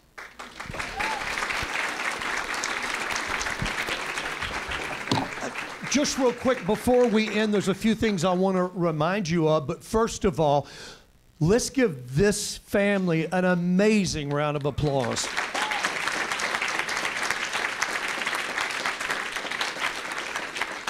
And by the way, now I coach them. This is a real estate family. This is a couple who have gone into real estate. But what I want to do is show you your dream tomorrow. If you are on the Warburton team in any position, please stand up right now and give these folks a nice round of applause. They're all the way in the back. They're running. And these are the people that really, really make all of this happen. By the way, I want to stand up a few more folks. Let's say thank you to MyNHD for bringing all of our supplies and our food. Let's give a round of applause for Old Republic Home Warranty. Very, very important. Ryan, please come back up with your staff. And I know some of your staff are running, but give Ryan a nice round of applause. He just left Dubai to come here for you. Billions and billions these people do. I want you to understand it's not about you. It's about the building of the team that you put together. I count it. Step up here if you will. Give him a nice round of applause.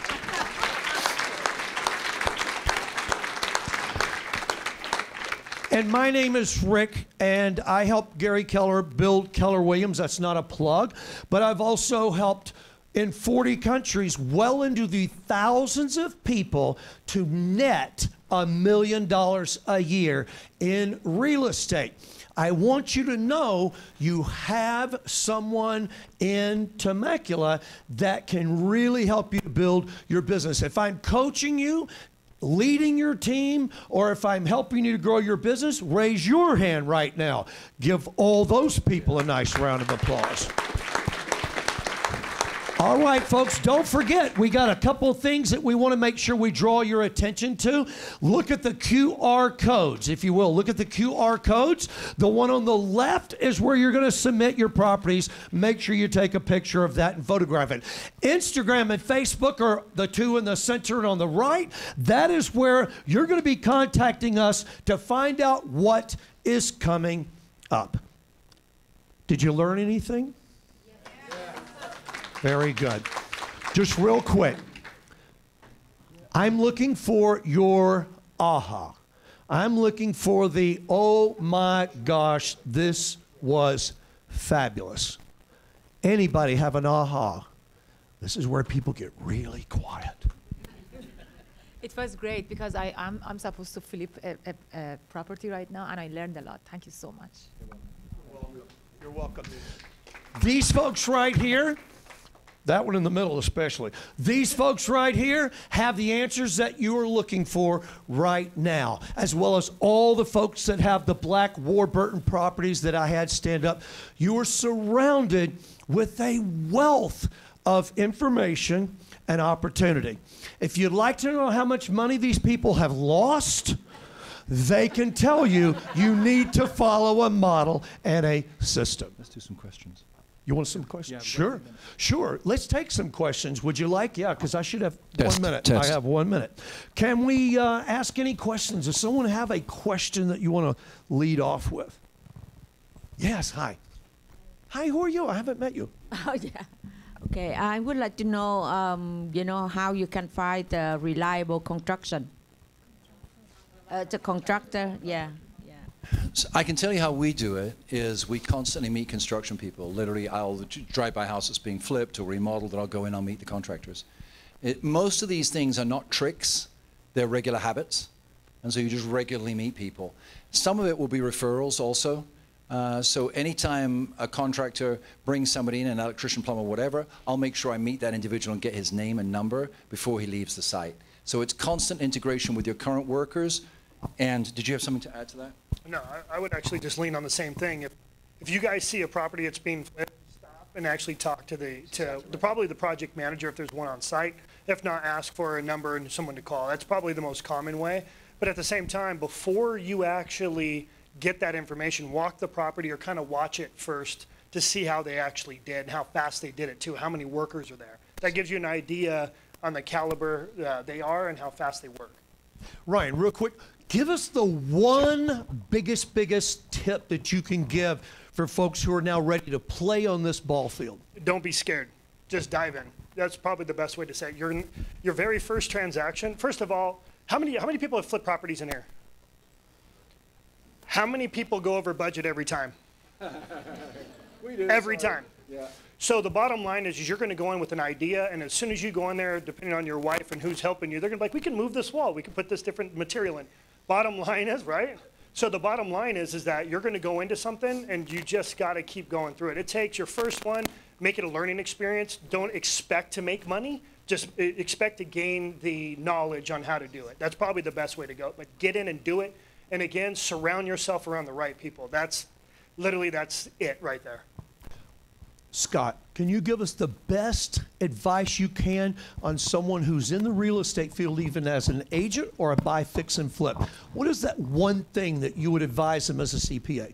The one thing I would advise is to have them meet with a CPA or a planner, someone who really knows the business. I have well over 25 clients who are realtors. I've set up over 400 corporations and LLCs. Go to somebody who knows what they're doing, give the proper advice, and everybody's situation is different. I don't give the same advice to every person. So it's catered to what they're doing, what their needs are, and what their goals are. Annette, your best one tip, if you possibly can. Love on your contractors. Because if items are delayed or things are delayed, they're much happier to deal with that. I think, yeah, everything else, there's always a challenge with everything. I will be quite honest with you. There's always one day, every day, that something will come in late or something will be broken. And those challenges, you have to just really kind of let it go. But love on your contractors, and you'll take care of each other that way, and it'll be much a pleasant experience. And now for the power of the Warburton team, Jonathan, give us your best. Coordinate, coordinate, coordinate. Never go in not planned, because if you go in not planned, you're going to be scrambling at the last second, and it's never good. You're going to lose profit, and your turnaround time is going to be way too long. And you want to get as much in a year as possible to earn the 1 million. So you got to do it quick. And you saw, guys, that there is a model. They taught you the model. And remember the week 1, week 2, week 3. It's very important. You heard what a week will add to everything. What we want to do is make sure that you stay on model, stay on schedule. How good are these guys at staying on schedule? They said you're out of here at 1 o'clock. Take a look at your watch. Thank you guys very much. It has been a pleasure on behalf of Warburton Properties.